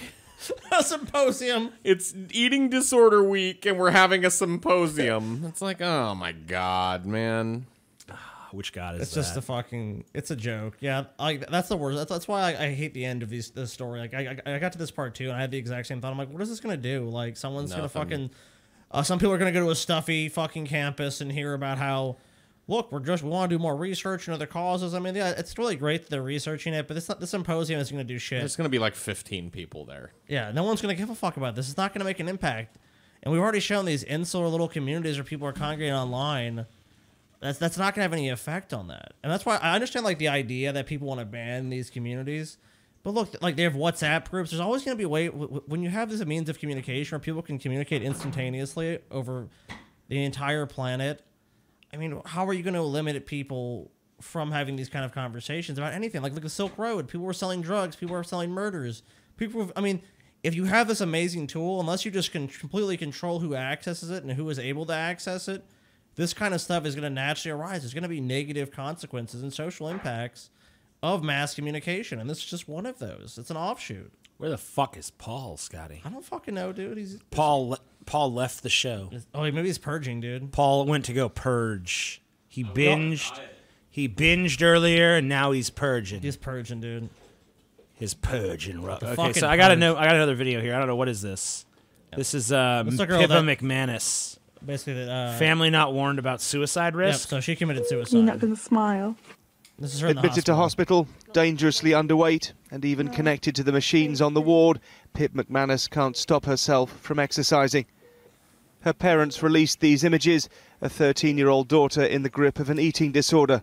Less than 2 years later, she'd taken her own life. I don't think she knew what was going on in her body. It was just... The anorexia had taken over then. It was just... She was probably 10% Pip, 90% anorexia. She was... Her main concerns were food and exercise. And even in the hospital on the first admission, she was doing star jumps in the toilet. Nobody could stop her. In the Priory Hospital. I mean, no one can stop her. She's a fucking emaciated 13-year-old. Strap her to the fucking bed, put a funnel in her mouth, and pour some fucking gravy in that son of a bitch. Wow, TJ. Why has no doctor thought of this brilliant treatment? I don't know, because they're fucking stupid is why. So TJ wants to open up the fucking mental health facilities of the 18th century. Yeah. Dunk them! Well, obviously this shit Their didn't work. brain is flawed. Hit them on the head with a mallet several times. You guys are defending a method that led to her dying at the age of 15? I look, at a certain point, it obviously didn't work. You have to respect people's freedom of choice, and as fucked up as it is, fuck that. It's like you smoking cigarettes. Should we come and grab them out of your hands every time we see them until you stop? No, because cigarettes are perfectly healthy, unlike not eating. Yeah, no, they're not. No, fuck that. We should strap TJ down to a table so he can't get cigarettes. That's a good idea. Early teens, when an interest in healthy eating and exercise became an obsession, one her parents say spiraled out of control. She ended up being healthy eating and exercise, not even once. Sectioned and admitted to the specialist mental health facility near her home, but after being released under a community treatment order in December 2015, 5 days later, she was dead. Today, the jury at an inquest concluded that there was inadequate communication to Pip's parents on and prior to discharge of the statistically increased risk of suicide in the first week. After the verdict, her mother struggled to contain her emotions. Pip spent her last three years fighting against anorexia, malnutrition, depression and self-harm. We believe the failings in our daughter's care from beginning to end resulted in her death. Okay, so wait, she had anorexia, depression and self-harm, and you didn't have enough heads up she was a suicide risk? Come on. Well, I mean, what they're saying is that the medical professionals released her from the facility. TJ's going with the lack of empathy angle tonight. It's not. I'm not going. It's not an angle. I just stuff some bacon. What do you mean, TJ? Do you think that her family? I mean, her family did everything. Like, what do you like? Feasibly could do? Because her family is sitting there trying to blame the mental health professionals because they released her and they did never advise them of this. What do you mean? Because how would they? You obviously know she's a high suicide risk at that point with that fucking trifecta. But the professionals of said she was okay to go home. They made that call, and this is what happened 2 days later. Yeah, I'm not saying that they should be held directly responsible. You were just championing freedom of choice a minute ago, and now you're complaining they let her go. I think that was probably a mistake, yes. All right, so HIV and AIDS. AIDS IV. God, fucking TJ, it's hard not to come slap you upside your head after doing this episode. Let me guess, TJ, is your reaction to everything in this one going to be like, oh, who cares about these dumbass motherfuckers? You don't want a condom if I... Well, these people don't want to wear a condom. They want AIDS. Can say, oh yeah, AIDS is great. Kills more of these stupid fucks. Well, these people want AIDS. So why would they wear a condom? They want to spread it too, don't they? Yeah, they want to get it and they want to spread with that? So you know what it's called, Paul? You know what it's called the people trying to get AIDS? Bug chasing, it's right? Bug chasing, dude. Bug chasing. Bug chasing, also known as charging, is the practice... Why isn't it charging? Why? Its slang is I'm not sure. Huh. If that's Wikipedia of the show. I don't know. Practice of pursuing sexual activity with HIV-positive individuals in order to contract HIV. Individuals engaged in this activity are referred to as bug chasers. They're chasing the bug. I feel like you should call them something worse so that they're not. It doesn't sound as cute as it does. It is a form of self-harm. No shit. Bug chasers seek sexual partners who are HIV positive for the purpose of having unprotected sex. That's very important because a lot of these people are in what's called barebacking. Become HIV positive. Gift givers are HIV positive individuals who comply with the bug chasers' efforts to become infected with HIV. Another term you might hear throughout this is pausing. Pausing? Is a term that means to test positive for HIV. So people talk about like I'm pause. Dude, I finally paused. Yeah, Yes. I'm pausing, dude. Bug chasers have indicated various reasons for this activity. Some bug chasers engage in activity for the excitement and intimacy inherent in pursuing such a dangerous activity, but do not implicitly desire to contract HIV. So they're like playing with the risk. It's like the factor. risk thing. Some people consider bug chasing intensely erotic, and the act of being infected through the fuck of death. Fuck of death. Whoa. As the ultimate taboo, the most extreme sex act left. So it's like these are people like, you know what, fucking someone. They're looking for that. I've done it all. This can fucking kill me, man. Yeah, The fucking kill me. Of death. Fucked a train of 13 Peruvian midgets while hanging from a fucking chandelier. Not enough. The last thing left. The last frontier is getting AIDS. So others have suggested some people who feel lonely desire the nurturing community and social services that support people with HIV and AIDS. It has also been used as a form of suicide. So people just like, I'm sick of this world. I'm going to get AIDS. Yes. HIV AIDS. That pretty much sums up. What? So the gift of That's HIV. such a slow, miserable, not good method of suicide. Just shoot yourself in the head. You want to get the gift of HIV, TJ, the gift that keeps on the giving. Gift, it does, doesn't it? It is the gift. So. When HIV is considered a gift. So we talked to that tattoo HIV-positive is not a men gift. about why some Danes are purposefully contracting the virus. Danes? Like Danish people? The What Danes. what is going on here? It's the Danes, TJ. This tattoo is horrible. Today, it's quite hard to tell precisely how many people are infected with the highly contagious disease. Some estimate that more than 40 million are infected with the HIV virus. Despite the terrifying statistics surrounding the virus, a new tendency has seen the light of day within some Danish homosexual subcultures, where people are deliberately looking to get themselves infected with HIV by a so-called gift giver. The phenomenon is known as bug chasing. The idea being that it's the ultimate sexual taboo, blah, blah. We already went over all this. We know about that. I asked the director of the Copenhagen HIV program, Jens, or maybe Jens. Jens. I am Jens. Jens Lundgren. Yes. About super infections. He explains that most of the HIV viruses that circulate worldwide are receptive to the preparations that are available. There has, though, been incidents where the virus has become resistant to components of the treatment.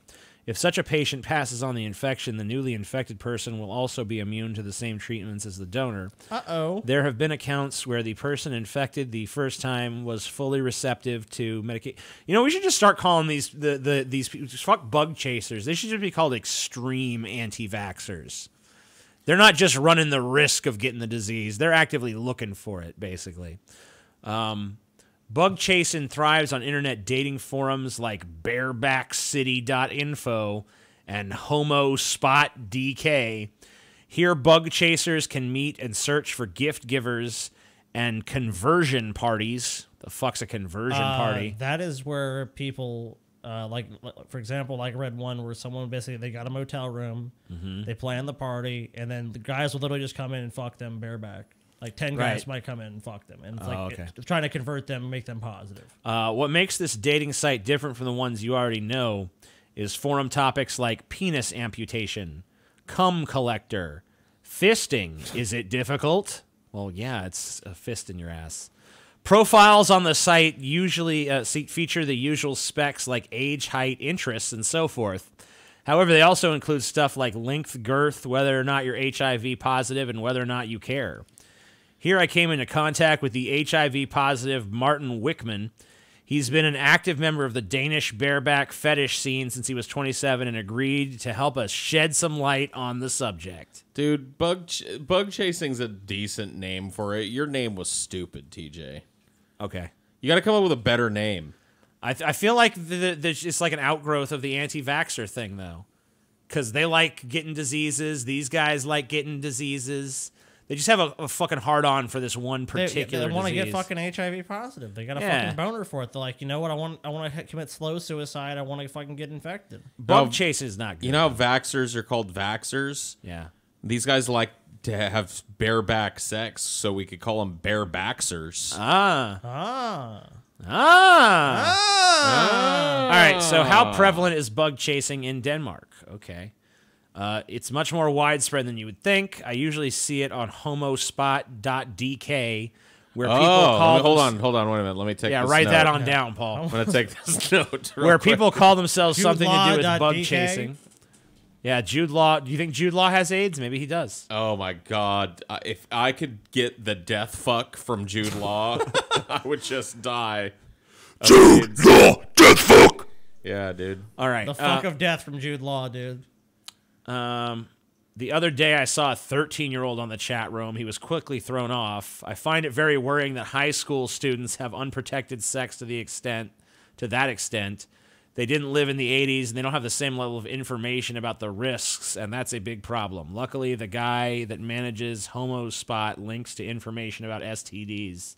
Yeah, which doesn't seem like it helps. Yeah, everyone's going there for that. They're all going there to get fucking laid. They don't give a fuck about the STD information on the fucking sidebar. HomoSpot, dude. HomoSpot. Let's go through HomoSpot. I'm gonna go chill at the HomoSpot. Shoot your ads in my asshole. Ooh, cum collector subforum. Let's see what that's about. What role do these chat rooms play in bug chasing? You can be whoever you like online because you're hidden behind your screen up until the actual physical contact. But the really dangerous people are the ones who don't know their HIV status. There are some who deliberately keep their status a secret because it's a turn-on for them to pass on the virus. They feel like a part of them is inside another person, and being infected is not so terrible because the medicine is so good at keeping you alive. Online, you can also encounter folks who are willing pay to have sex with people who have HIV. They pay between 500 and 1,000 kroner, and that's it's not a problem finding a donor. Wait a minute. Find a kroner donor for your HIV boner. All right. Pay me 500 kroner and you'll get my boner. Yeah, I'm in the wrong line of work, man. I gotta get me some AIDS. Get and you move some to AIDS. Denmark. You could just tell people you have AIDS. You don't even actually. Yeah, Yeah, you Paul got just it. like, I got AIDS, dude. You got the AIDS now. Oh, it's all up in you. Yeah, all up in there. All up in you. Give The me fucked my, up thing give me is my by him 1,000 doing that, he kroner. might actually get AIDS. Well, no, because the people who are there, obviously, if they had AIDS, But they a lot know. of them are having a lot of unprotected sex. That's They actually true. might have They're AIDS. trying then. really hard to so get Paul AIDS. fucks him, then Paul gets AIDS by I'll lying. cork about- my cock. Well, but you know what, Paul? You'll be good then, dude, because after that, you cork it off. Yeah, I'll put some rubber cement down the tip of it or whatever before I fuck. I'll make sure it's all sealed off. All right. Sealed off. Be like, oh yeah, there's a big load in there. Don't worry. Don't worry. I'm clogged up again. Sorry. Blah, blah, blah. Remember, it's blah. like a fucking fire hydrant. Blah, blah, blah, blah. That's So, just- yeah, they just... Profile in Bareback City. They like getting AIDS. The sex roulette parties. Sex where one guest roulette. is secretly HIV positive. That's a fun twist, It's I sex- guess. So one of you now has AIDS. Oh! Recent news reports have created a panic surrounding a supposed increase in the risky sex parties. We asked a sociologist and a doctor what's so appealing about the threat of infection. According to recent news reports, so-called sex roulette parties, or roulette if you prefer, Roulette. in which one person is secretly infected with HIV and nobody at the party is allowed to use a condom, are allegedly on the rise. I mean, yeah, but... I mean, they're probably on the rise from zero, so I don't know how common these are.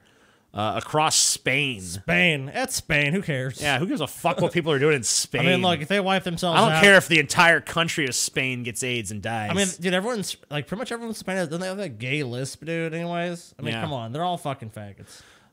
Mostly among gay men, but not exclusively. It sounds completely shocking, and it suggests, as Dr. Josep Malolas of Hospital Clinic Barcelona told the newspaper El Periodico, that people have lost respect for HIV. Partygoers have been said to enjoy the thrill of not knowing whether they'd end up infected. However, it's not clear how big the risk actually is. Malolas said some of his patients attend blue parties where attendees take antiretroviral medication like Truvada So it's like to reduce their risk a of lot of it's like infection. cognitive dissonance, like because they have methods that are pretty good at preventing people from getting HIV, which people will take before or after. So it's kind of like there's some risk, but the risk is actually pretty low in a lot of these cases. Yeah. In an email to Broadly, Malolas acknowledged that he didn't know exactly how big the phenomenon was. I really don't know how often it occurs because I only know of some anecdotal reports from some of my patients, he said. He also indicated that, contrary to what some outlets have claimed, the practice isn't contributing to a statistically significant rise of STDs treated by his hospital. So it doesn't seem like it's all that common, but I guess it is happening. It's not super common. But even if sex where that isn't happening on a significant scale, it's still befuddling that anyone would treat the prospect of HIV infection as a game. Why? Yeah, Why I is mean, that like, befuddling? Have you ever looked at the human race? Yeah. Like, have you ever taken a good hard look at We the treat human everything race? like a motherfucking game. It's but not befuddling, unfortunately. Yeah, I mean, we don't even care that we're destroying our own planet, for fuck's sake. So Yeah, like, hey, look, it's fucking snowing in the summer. We're fine. They've exhausted a traditional sexual experience or even diverse and elaborate sex, like having an orgy or engaging in BDSM, he says. As a result, it can be thrilling for these people to have sex with someone who's HIV positive and not become infected. It reinforces the fact that you did something somewhat dangerous. Nothing bad happened, but it still felt good. So basically, these are just Thrill seekers. like thrill chasers who are just bored with everything because they've reached that like pinnacle of debauchery where they're just like, I grow weary, and so then they're like, I know, Yeah, like an armadillo fisted me last night. I need something a little more exciting. I will risk contracting the HIV virus, But not really, because I'm taking antiretroviral medication. So I'm probably So going I to probably won't, but maybe I will. 1 in a million, whatever. But some are actively chasing it. Some are trying, yeah. Here's a CNN video, which is fake news, of course, so take it with a grain of salt. But this is from 2008, and this is about a documentary called, I think it's called this is a The Gift. The bug. It says CNN interview bug chasers. So. Welcome back now. Believe it or not, there are actually some... Fuck you, Anderson. We know you're a bug chaser, dude. Don't act like That's you're a not. fucking serious bug chaser, dude. You can't even fucking wash your pants. Some people who want to get the AIDS virus. The name on the street for some of these people is bug chasers, and the virus itself they call the gift. Is that word really on the street very On the much? street. Do you really like walk around on the street, No. man? Hey, man, you heard about these bug chases? You know? Yep. I hadn't heard about them until you told me about them, TJ. Yeah, I guess word was on my street. Well, you're a weirdo. I expect you to Also know the that name shit. of a new film that's getting a lot of attention. It's about a subject we are sure you may find uncomfortable, even shocking, but it's also a subject we should not ignore. Here's a short clip from The Gift. I have one friend who is always like, I want to be like all you guys, you all have it and I don't. What's wrong with me? I want to go out there and get it. They want to be in the in crowd. It definitely is not a gift to get it. I would definitely be gifted if I didn't have it. I have no desire to give this gift to anybody. Some people have even said, oh, I'll give you your dad. Joining me is the filmmaker who created, directed The Gift, Louise Hogarth. Thanks for being with us. This is incredibly disturbing. Probably a lot of people don't know about it. Why do some people, and we stress this is a fringe group of people in the United States, why do they want HIV? It's a multi-leveled reasons. A lot of people, it's survivor guilt. Well, the real question is, Anderson, why don't you want HIV? Doesn't everyone want AIDS? She looks like a younger Sharon Osbourne. Having AIDS is the new not having AIDS. God, you're so lame, lost Anderson. tons Really? of friends. They've lost 2 or 3 lovers. They feel guilty that they're still alive. Other people just want to get the worry over. They don't want to worry about Because it. they think they're going to get it anyway, they might as well just get it over with. Yes, and other people want to belong to a community. They think there's this community out there that, and they, in order to belong to, There is a large barebacking community out there, they're not bug chasers or gift givers, but they are barebackers. And that's really why I made the film, to address the misperceptions that are in the community now that HIV is a livable illness. In the film, you follow a number of people. One of them, I haven't seen the film yet, but I've read a lot about it. One of them is a young man named Ken. I want to show you what happens. This is his reaction when he finds out he has, in fact, gotten HIV. Yes, which Let's is show a that. common reaction. I was expecting a positive reading, and it was. The feeling, say I was relieved that I finally got it, and I don't have to worry about, do I have it, do I have it, do I have it? And if so, do I need to be careful? Not anymore. Happy. Relieved. I can breathe again. I mean, you look at this. Okay. Well, that's Did he say I horrible. can breathe or I can breed? I can I think he said breathe again. I like the part where it's just like, no, I don't have to be careful anymore. Yeah, it's so great. Just like, now that I have a highly infectious, dangerous, deadly disease, I just... No more worry. My worries are over. My worries are over. You know, it's thank God. God, after all these years of worrying about possibly getting cancer, it was such a relief to find out that I'm riddled with it.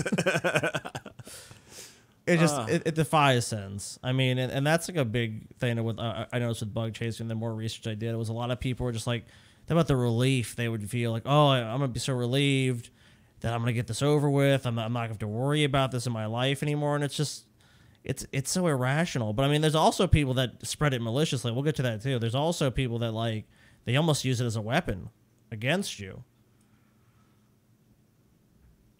Crazy. This and you say, is this kid just an idiot? I mean, is he just an idiot? But there, I mean, can you explain it? He's not an idiot. He is. He has a lot of misperceptions about what it means to get infected. Where do you think he gets those perceptions? Do you think there's something in the AIDS education, as it has been thus far, that is sending out the wrong message? Definitely. That's totally the problem, and that's why I've made this documentary. And what is the wrong message? What is the message that's being sent out, in your opinion? That HIV is a livable illness, that it's not a problem to get it, that we've made it so positive to be positive. In ads, in television, and the like. Right. I want to show you another clip from this film. This is another young man, Doug, who had a different reaction when he found out he was HIV positive. Let's play it. From your film. I thought I was just gonna have a lot of promiscuous unsafe sex.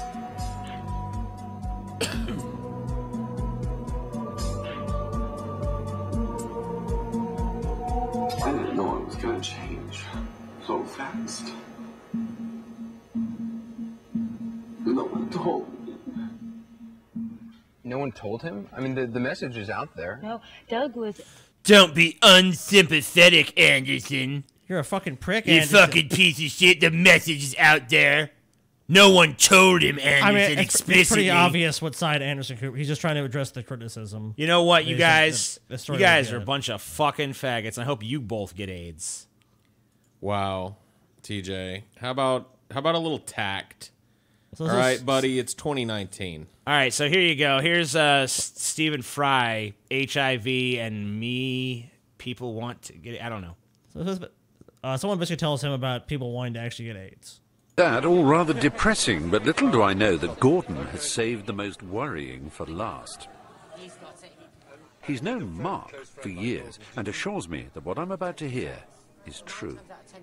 I've got a friend, he's been to a party in Nottingham where there was a 19-year-old lad, he was negative and he wanted to be given the gift. The gift? They're called gift givers, people with HIV. Good God. And there were 5 positive guys who had sex with the negative lad to pos him up and... Pos him up? Yeah. They all had sex with him unprotected to give him the gift. He wasn't Pause my he wasn't bitch up. forced, he willingly... So your friend was one of these 5 who... One of the 5 people. Who shagged him? Yeah. And can you have any insight into... Fucking British people shagged why him. he thought it was a badge of honour, or...? I have no idea, to be honest. I mean, a lot of lads these days... A lot of lads like unprotected sex. Yeah, but of course, you know what happened at the end? What? Yeah, when they finished having sex with him, they inserted a butt plug into him to make sure that none of the semen came out of him, to make sure that he definitely get every positive part.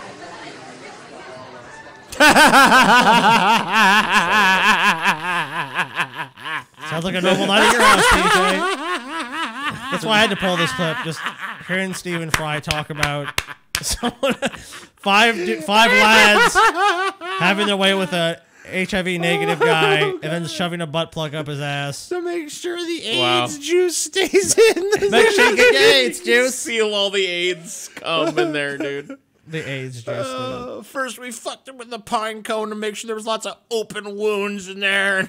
Actually, a lot of people I've heard that do this actually take a toothbrush and jam it up their ass and try to create abrasions. Oh, yeah. So it's easier to Yeah, make sure that... Wow. Oh, God.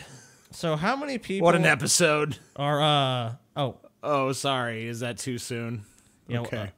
So how many people are bug chasers and gift givers? Oh, probably not very many, I'd imagine. So one of the best... One more after this episode. I want the you gift. want the gift, dude? Paul wants the gift. He wants to charge fucking 1,000 kronar a Yeah. fucking... A gift. Almost sounds like Paul's like a Klingon now, dude. He's like 1,000 kronar, and I will give you the gift. Klingons with AIDS. So one. I have AIDS. HIV-ons. Okay. What are I'm sorry. I was imagining Worf getting diagnosed with fucking HIV. I'm sorry, Worf. You have AIDS. I've been paused. Grisnach. Kapla. Oh, I'm sorry. Okay. Okay. All right. Let's imagine Worf with HIV, dude. Don't do it. Don't do it. All right. I'm sorry. I'm trying not to, man. I'm trying. Okay. One of the best and most interesting papers published on bug chasers and gift givers was published a few years ago, an issue of journal AIDS Education and Prevention by Dr. Christian Grove and Dr. Jeffrey Parsons. The research examined the online profiles of over 1,000 bug chasers and gift givers, classified such people into one of 6 types. These comprise committed bug chasers, that's 7.5% of the total sample. This comprised men who were HIV negative but actively seeking HIV positive partners. Opportunistic bug chasers, 12.1%. This comprised men who were HIV negative but were not bothered about the HIV status of their prospective partner. So they just don't give a shit. There's like, I don't care. If you got it, you got it. If you don't, you don't. I'm not really fucking concerned. Then we have committed gift givers, 0.4%. This type comprised men who are HIV positive and sought out HIV negative partners. So these are people who are 0. They're a very small percentage. So they're very small. Opportunistic gift givers, this type comprised men who are HIV 26%. or not bothered about their HIV status of their prospective partner. So they had it, and it's like, look, if you have it or don't, we're not even talking about it. You might just so there's a lot of dudes that have AIDS, but they're just like, yeah, I'll fucking give you AIDS. I don't give a shit. And then we have, but then there's like it's a very small number that are like, yeah, I actively want you to get AIDS, you son of a bitch. Only 0.4 of the people of the profile. So I think they're called sero sorters. This comprised men whose description of being a bug chaser or gift giver did not match their intentions and were seeking partners of equal HIV status. For instance, some HIV positive men, 8.5%, sought other HIV positive men, whereas some HIV negative men, 12.5%, sought other HIV negative men. So they're not even really in this. Yeah. They're just kind of phonies. Yeah, they're just kind of they're kind of the phonies of the group. They're kind of like, this is interesting. And then you have, ambiguous bug chasers or gift givers. This type comprised men who did not know their HIV status. Therefore, it was not determined whether these men were bug chasers or gift givers. So they don't know. Okay. So that's kind of some of the numbers. So very few committed gift givers out there. Mm-hmm. A lot of people, so more people actually want it. So like it seems like the demand for gift givers. Yeah, the demand for AIDS exceeds the supply. Yeah. Okay. It really does. Or HIV, you get that. Or first. HIV, excuse me, yes. Yeah, so HIV. So not if I get it, it won't. Okay. Oh yeah, no, Paul. If you get it, dude, you're fucked, dude. So the next one is the story you pulled up before. So, a UK man gets life in prison for deliberately spreading HIV. Okay. Kind of a dick, dude. A hairdresser from Brighton, England. I'm sorry, I know that. Bry Shortington. Yeah, I have to pronounce that wrong. I'm gonna call it Briggingham. A hairdresser from Briggingham, England, is the first person in that country to be found guilty of intentionally infecting others with HIV, reports The Guardian. Daryl Rowe, 27, has been sentenced to life in prison for transmitting HIV to 5 men, referred to as causing grievous body harm with intent, and for attempt to infect 5 others. Rome was diagnosed with HIV in April of 2015, but ignored the advice of doctors and refused treatment. He then began meeting men on the gay hookup app Grindr so he could infect them, according to information from the trial and reported by the newspaper. He would lie about his status and try to pressure them into having condomless sex. Other times, he tricked men by wearing a condom that he had intentionally ripped. Afterward, he would taunt the men via text. Damn. This dude was fucking So he wasn't... When I read this shit, dude, this dude was fucking This dude was hardcore. like, he'd fuck you, and he'd be like, you got AIDS now, bitch. Yeah, bitch, I gave you the yeah, fucking little bug. pig, I done gave you the AIDS. A true Klingon. It's a good day to die. Remember when my condom broke and I came in your Kapla? Well, I gave you the AIDS. You have AIDS now. You have AIDS. He said that a few weeks after the sexual encounter during which they used the condom, he became sick and eventually got tested for HIV. Told a health advisor after sex, Rowe told him he ripped the condom and it was just the laughter. There was this menace in his voice that he was happy at what he did. You have HIV. Oh, I've given you my HIV. Take your gift. The health advisor told me he's seen similar cases. After the sentencing, Judge Christine Henson said to Rowe, "You are the first individual to be sentenced for Section 18 offenses in the context of infecting others with HIV," reports The Guardian. "With the full knowledge of the risk you pose to others and the legal implications of engaging in risky sexual practices, you embarked on a deliberate campaign to infect other men with the HIV virus. Given the facts of this case and your permissive, predatory behavior, I cannot see when you would no longer be a danger to gay men. True. It's important to note HIV-positive people who maintain an undetectable viral load have effectively no risk of transmitting HIV sexually, according to the U.S. Centers for Disease Control and Prevention." Blah, blah, blah, blah. Okay, so yeah, this guy sucks. What was he sentenced to? Does it say his sentence? Life. Oh, he's sentenced to life. Okay. Sent to life in prison. God damn. It's in the title, TJ. Oh, you're right. What did he get for it? What did that boy get for it? Well, it never said anywhere in the body of the article. I didn't read the headline. Dude, life in prison for flinging a few pause loads Hey, you know and what? memeing I know you on guys the are guys think- afterwards. Paul, I know you were mean, thinking, dude. It's just those limey fucking Brits. Unfortunately, here at home, we got assholes doing the same thing. yeah, but we only give them 50 years here. Oh, well, yeah. A more reasonable more sentence. lenient. Man who intentionally contracted HIV to infect others, sentenced to 50 years in Yeah, this prison. guy only got 50 years. An Arkansas man was sentenced to prison after In Arkansas. An Arkansas. Why did you become Jeff Goldblum for a minute there, dude? Man. It's an Arkansas. An Arkansas man was sentenced to prison after he admitted to intentionally contracting and then spreading HIV. Stephen Koch, 25, pled guilty to exposing others to HIV, as well as 8 counts of child pornography, possession of methamphetamine, and possession of drug paraphernalia. Sounds like a real winner. So in Christ. England, if you pause load a bunch of dudes, you get life right off the bat. Here, but here you gotta go on a spree. Basically, You gotta rack it up. Yeah, dude. you gotta fucking infect people with AIDS. You gotta have some child porn. You gotta have some meth. You gotta have some drug paraphernalia, and then you get maybe 50 years. Wow. The Northwest Arkansas Democrat Gazette reported.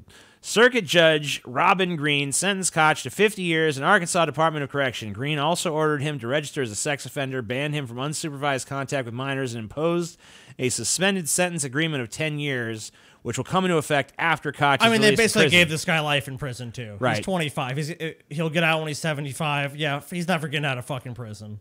Police originally detained Koch on drug-related charges before an anonymous informant tipped them about the child porn, which resulted in additional charges. Stuart Surley, chief deputy prosecutor, told the court that authorities found out Koch had purposely contracted HIV after reading text messages and other communications found on his computer. According to the prosecutor, the messages revealed that Koch was making plans to attempt to spread the virus to others. Oh, God, dude. Just so I can get my brain around this, did I understand the state correctly? Mr. Koch intentionally contracted the HIV virus so he could then infect others, Green said during the trial. Koch admitted to the accusations and added his actions were self-destructive. When Green asked him his motivation for the crime was to hurt other people, he replied, yes. It is unclear whether Koch put anyone at risk of contracting the virus. Wow. So he got caught before he could actually spread it to anybody. But he was in the stages of planning. But he was already doing drugs and child porn. And I mean, yeah, real fucking winner, dude.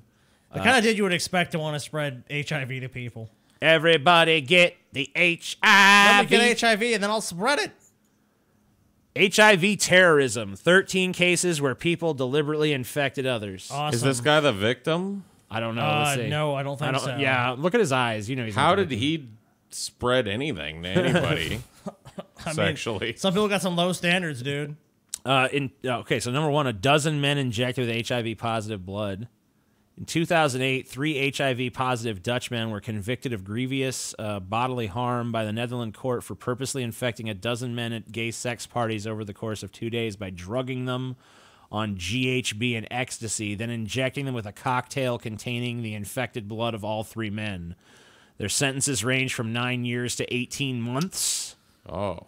It's a little bit lenient. The Netherlands are a little... I mean, like, dude, this is an extreme subculture, dude, because there's people that are actively going out like, you know what, I'm going to give someone this fucking Yeah, they're not even, disease. like, letting it... They're like, we're going to inject you with the HIV blood cocktail of the three of us. Yeah. Yay, lol, someone getting paused that day, poor sucker.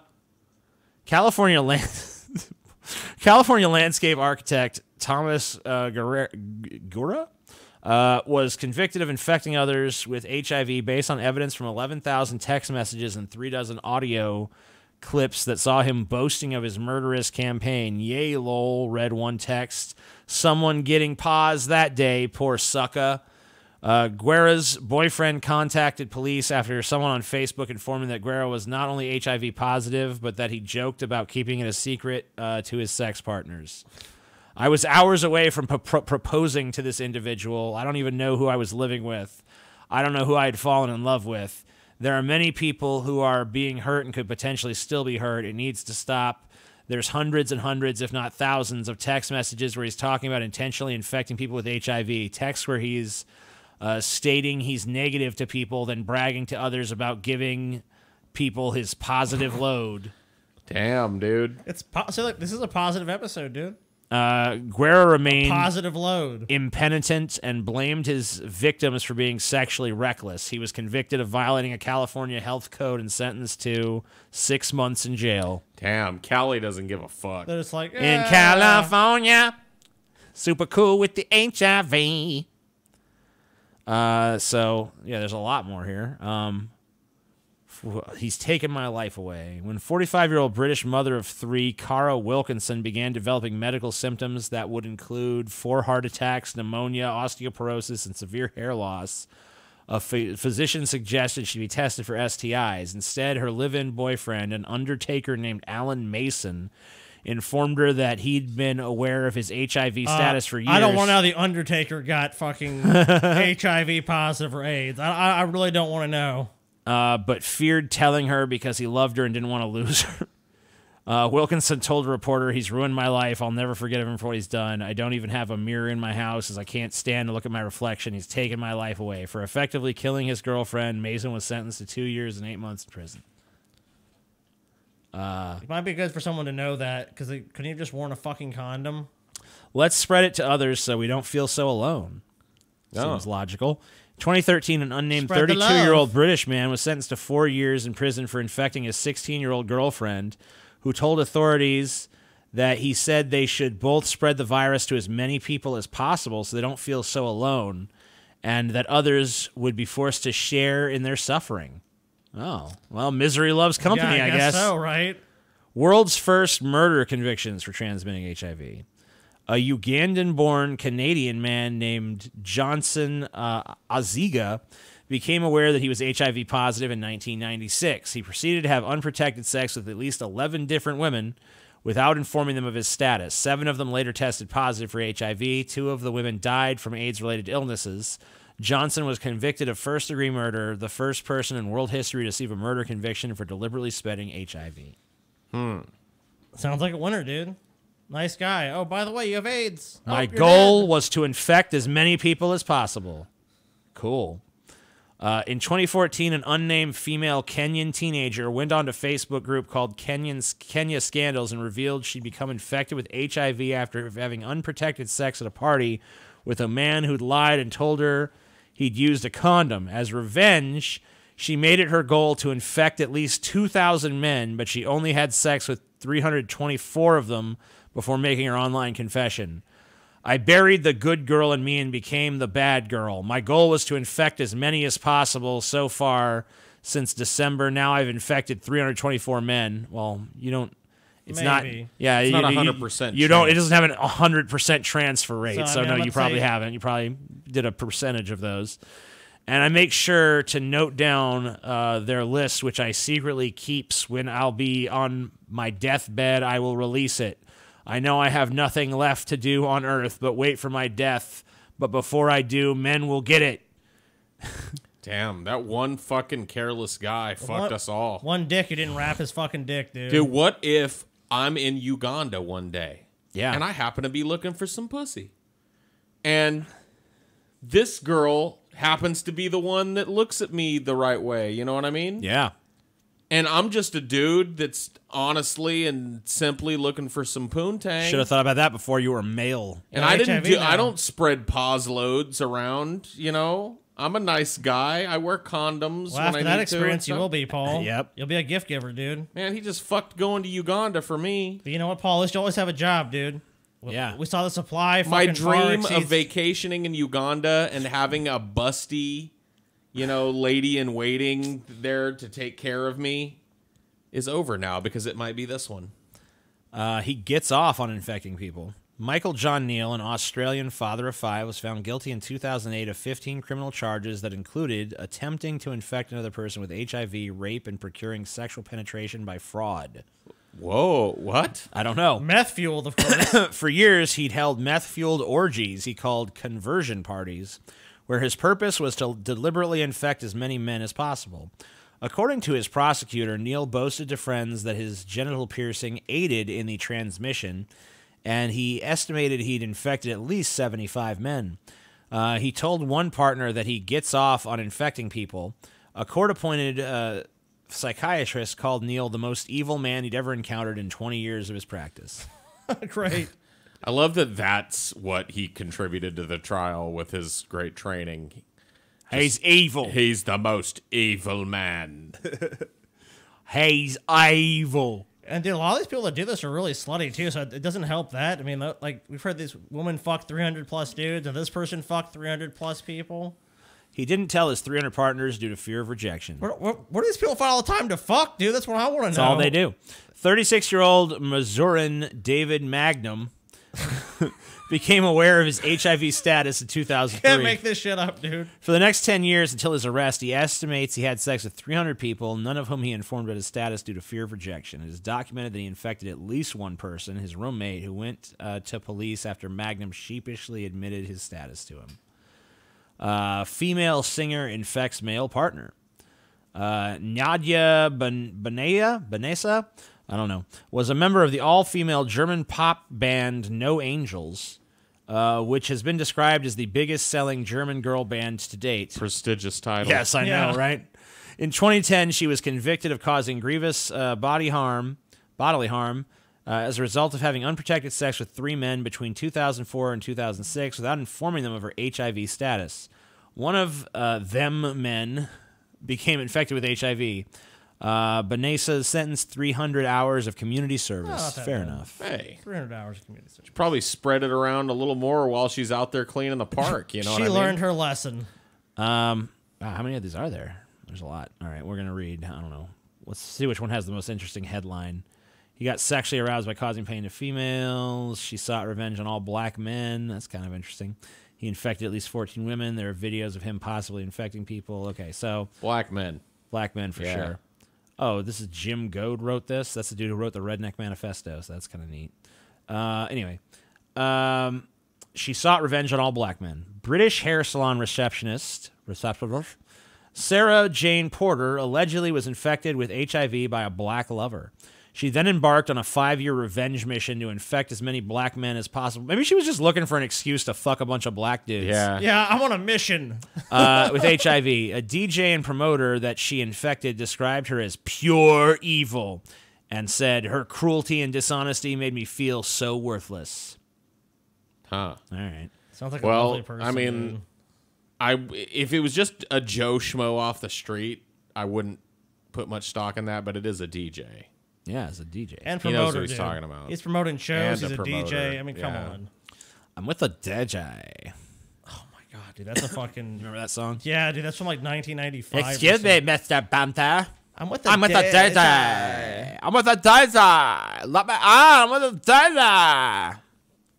Remember that song, Paul? You guys feel more No. positive after this episode, dude? We have people who are I do. I do feel pro more HIV, positive. dude. Pro HIV, pro anorexia. Look, guys, We should sell shirts as like, I am DFF positive. It'd be good shit. Oh, yeah. Yeah. I mean, you guys got some good dieting advice. Look, we're all fat. I mean, we could lose some weight. Hey, The you know another good the way? 5 bites diet. You know another good way to lose weight? Get HIV. You will lose weight on HIV. Dude, I could go get paused, and then we could put another tier on the Patreon for like $1,000 Get a paused month. paused by Paul. Paused by Paul. Yeah. Yeah, dude. There you go. Yeah. It's coming soon. Yeah. Let's not do that. That sounds like a legal problem. For Paul, it is, not for us. We do nothing about it. How is it a legal problem when I advertised that's what it is? You know what I mean? I'm pausing people. They know it's not illegal to have these parties if you're straight up like, hey, I've got AIDS. Want to fucking jump on my dick? It's not illegal to that's fuck not illegal. somebody, So right? Paul's full disclosure, they'll sign a fucking waiver, dude. The Paul waiver, the pause waiver. I mean, they're joining the Patreon tier with the intent of getting the Paused by Paul. Yeah, they're getting paused. All right. What happened to your new style, Paul? What new style? Oh. I don't know what you're talking about. Could have TJ. swore you debuted I was a late. new style. I was late to the show, and now you're gonna give me shit for it. I was a few minutes late to the show. I'm sorry. Sorry. All right. Thank you guys for watching. This has been our DFF on pro-anorexia and pro-AIDS. Awesome. Yeah. Oh, you know what? By the way, okay, guys. Sorry. If there's another subculture or weird group of people you want us to cover, leave that as a comment down. Yeah, and no plain Jane ones. We want the real. We want weird some ones. crazy ones. The craziest ones you guys know. Yeah. And if you want to take my pause load, leave a comment down below. Yeah.